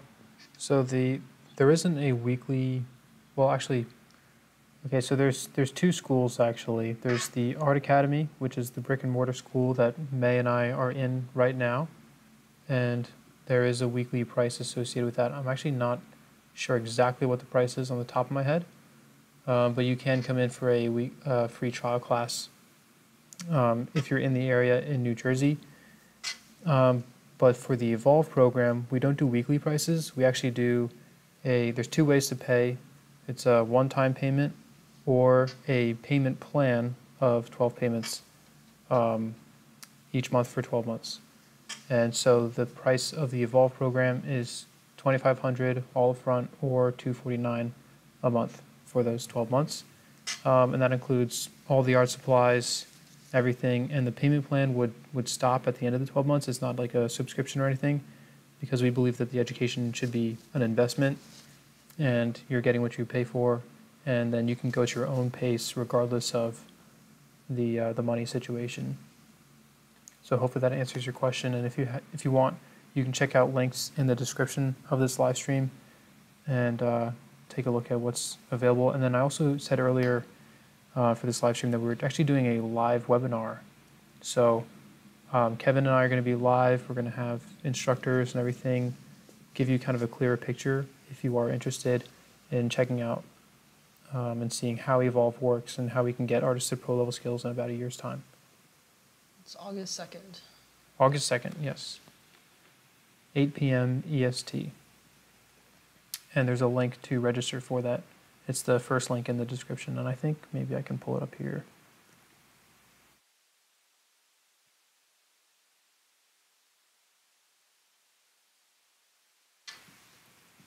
Yeah, just drop the link in there for you. The advanced program is the same price as the foundation program, but they are two different programs with different tuitions. And the advanced program is optional. The foundation program will take you to pro-level skills at that high level of realism. And then the advanced program builds on top of it. One way to think of it is like if you're learning how to paint and how to get these skills, that's the foundation program, getting the foundational skills to create art without limitations. And then the advanced program helps you connect the dots into expanding into different techniques and slightly different styles and getting more into an intuitive realm of creating art. So, like, for example, what May is doing here would be indicative of an advanced painting. But she's still applying all of the foundational skills that she's learned from the foundation program into this painting. So it builds on top of each other.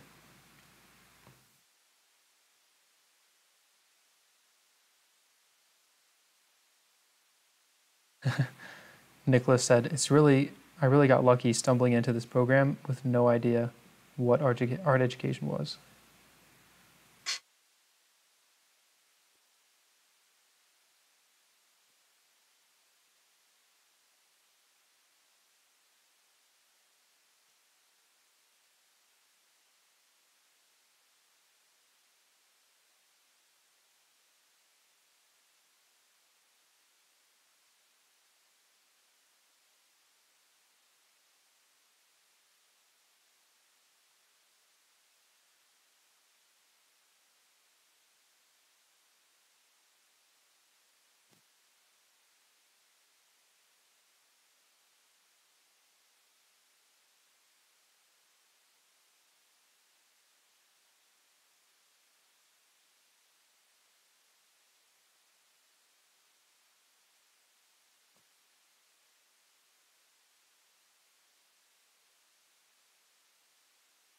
So TY is asking, I'm not sure if this was asked. I was wondering, why one wing?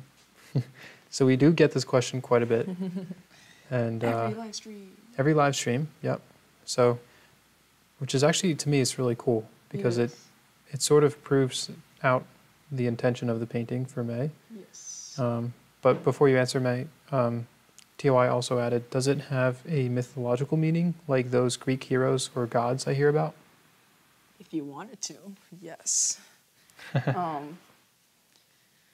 Yeah, so basically I like the visual of like the one wing because it has both like, it's nice visually and it's also nice narratively because visually it's asymmetrical and that's always more interesting to me than pure symmetry. And then narratively it's more interesting than just an angel or just a human because it implies like change, transformation, something's happening, something happened already.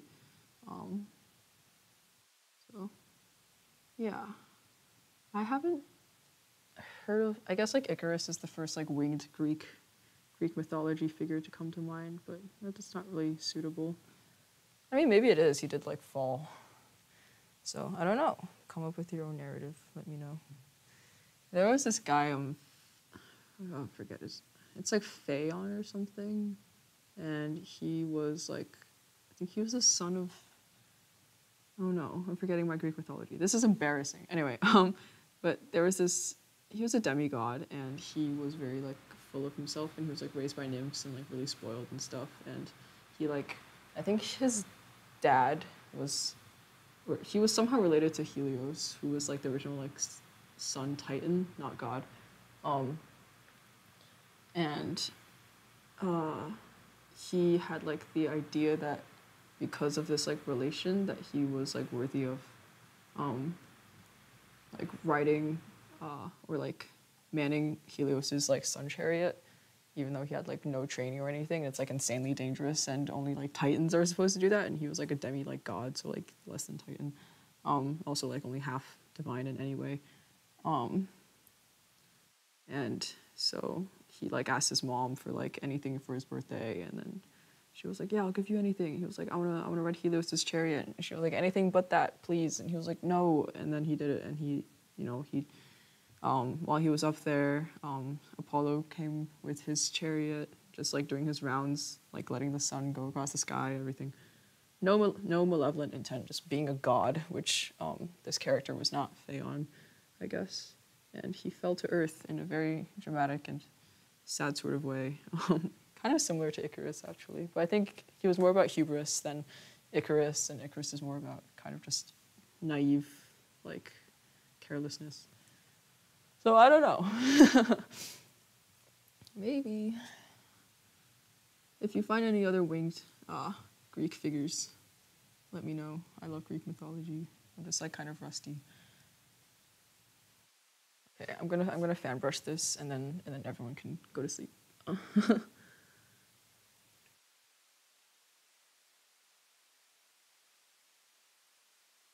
Ooh, it's so textured. It's so textured and yummy. Okay. So this is a fan brush, and it looks like a fan. That's why it's called a fan brush. And the way we use it is we don't use it to like make strokes or marks or anything. We press it very, very lightly against the panel or canvas or whatever you're working on, and kind of make like little circular motions or just kind of random motions, and that helps to like smooth out the texture of the paint so that it has like this nice kind of polish, and it also photographs more nicely because there's like less variation in like the surface, so it catches light more evenly. And so usually I do 2 passes with the fan brush. One of them is like, you know, the sort of circular motion that I just mentioned. Yeah, and it's subtle because there's not much glare on this painting anyways, but it is also like, you might be able to tell it's taking out some of the glare and allowing us to see the, and it's not blending the paint together, it's simply just smoothing the surface so that you can see the painting. This is not a shortcut to making gradients, yeah. Correct, yes. Yeah, and then I'm going to use the same brush and kind of pull everything down in the same direction. I'm going to clean it a little bit first, because that can't hurt. So how you clean it is you kind of like pinch the bristles at the end and you kind of rub it against the paper towel.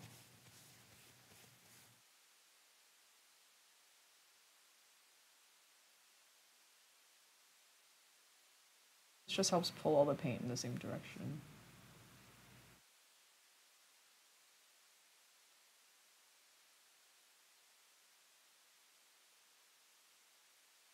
Yeah, that looks pretty good to me. And I know we're very over time, so we can wrap this up fast. Awesome.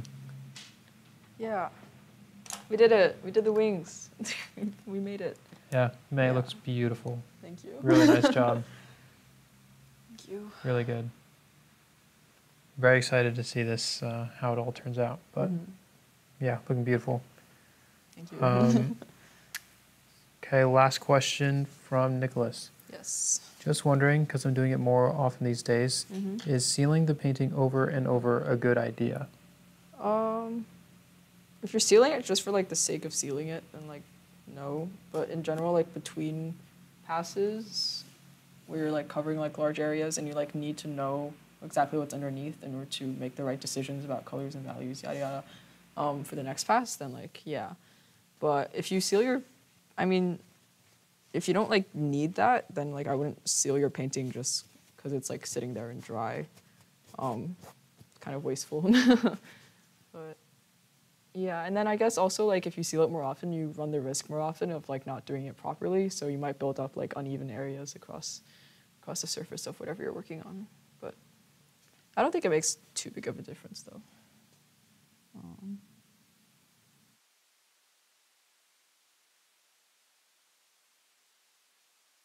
That's it. All right, beautiful. All right. Thank you, May. Thank you everyone for sticking around if you're still here. Ta-da, we did it. We're almost done, I think. So Awesome. yeah. Thank you very much. Okay. Take care, everybody. Goodbye. Goodbye.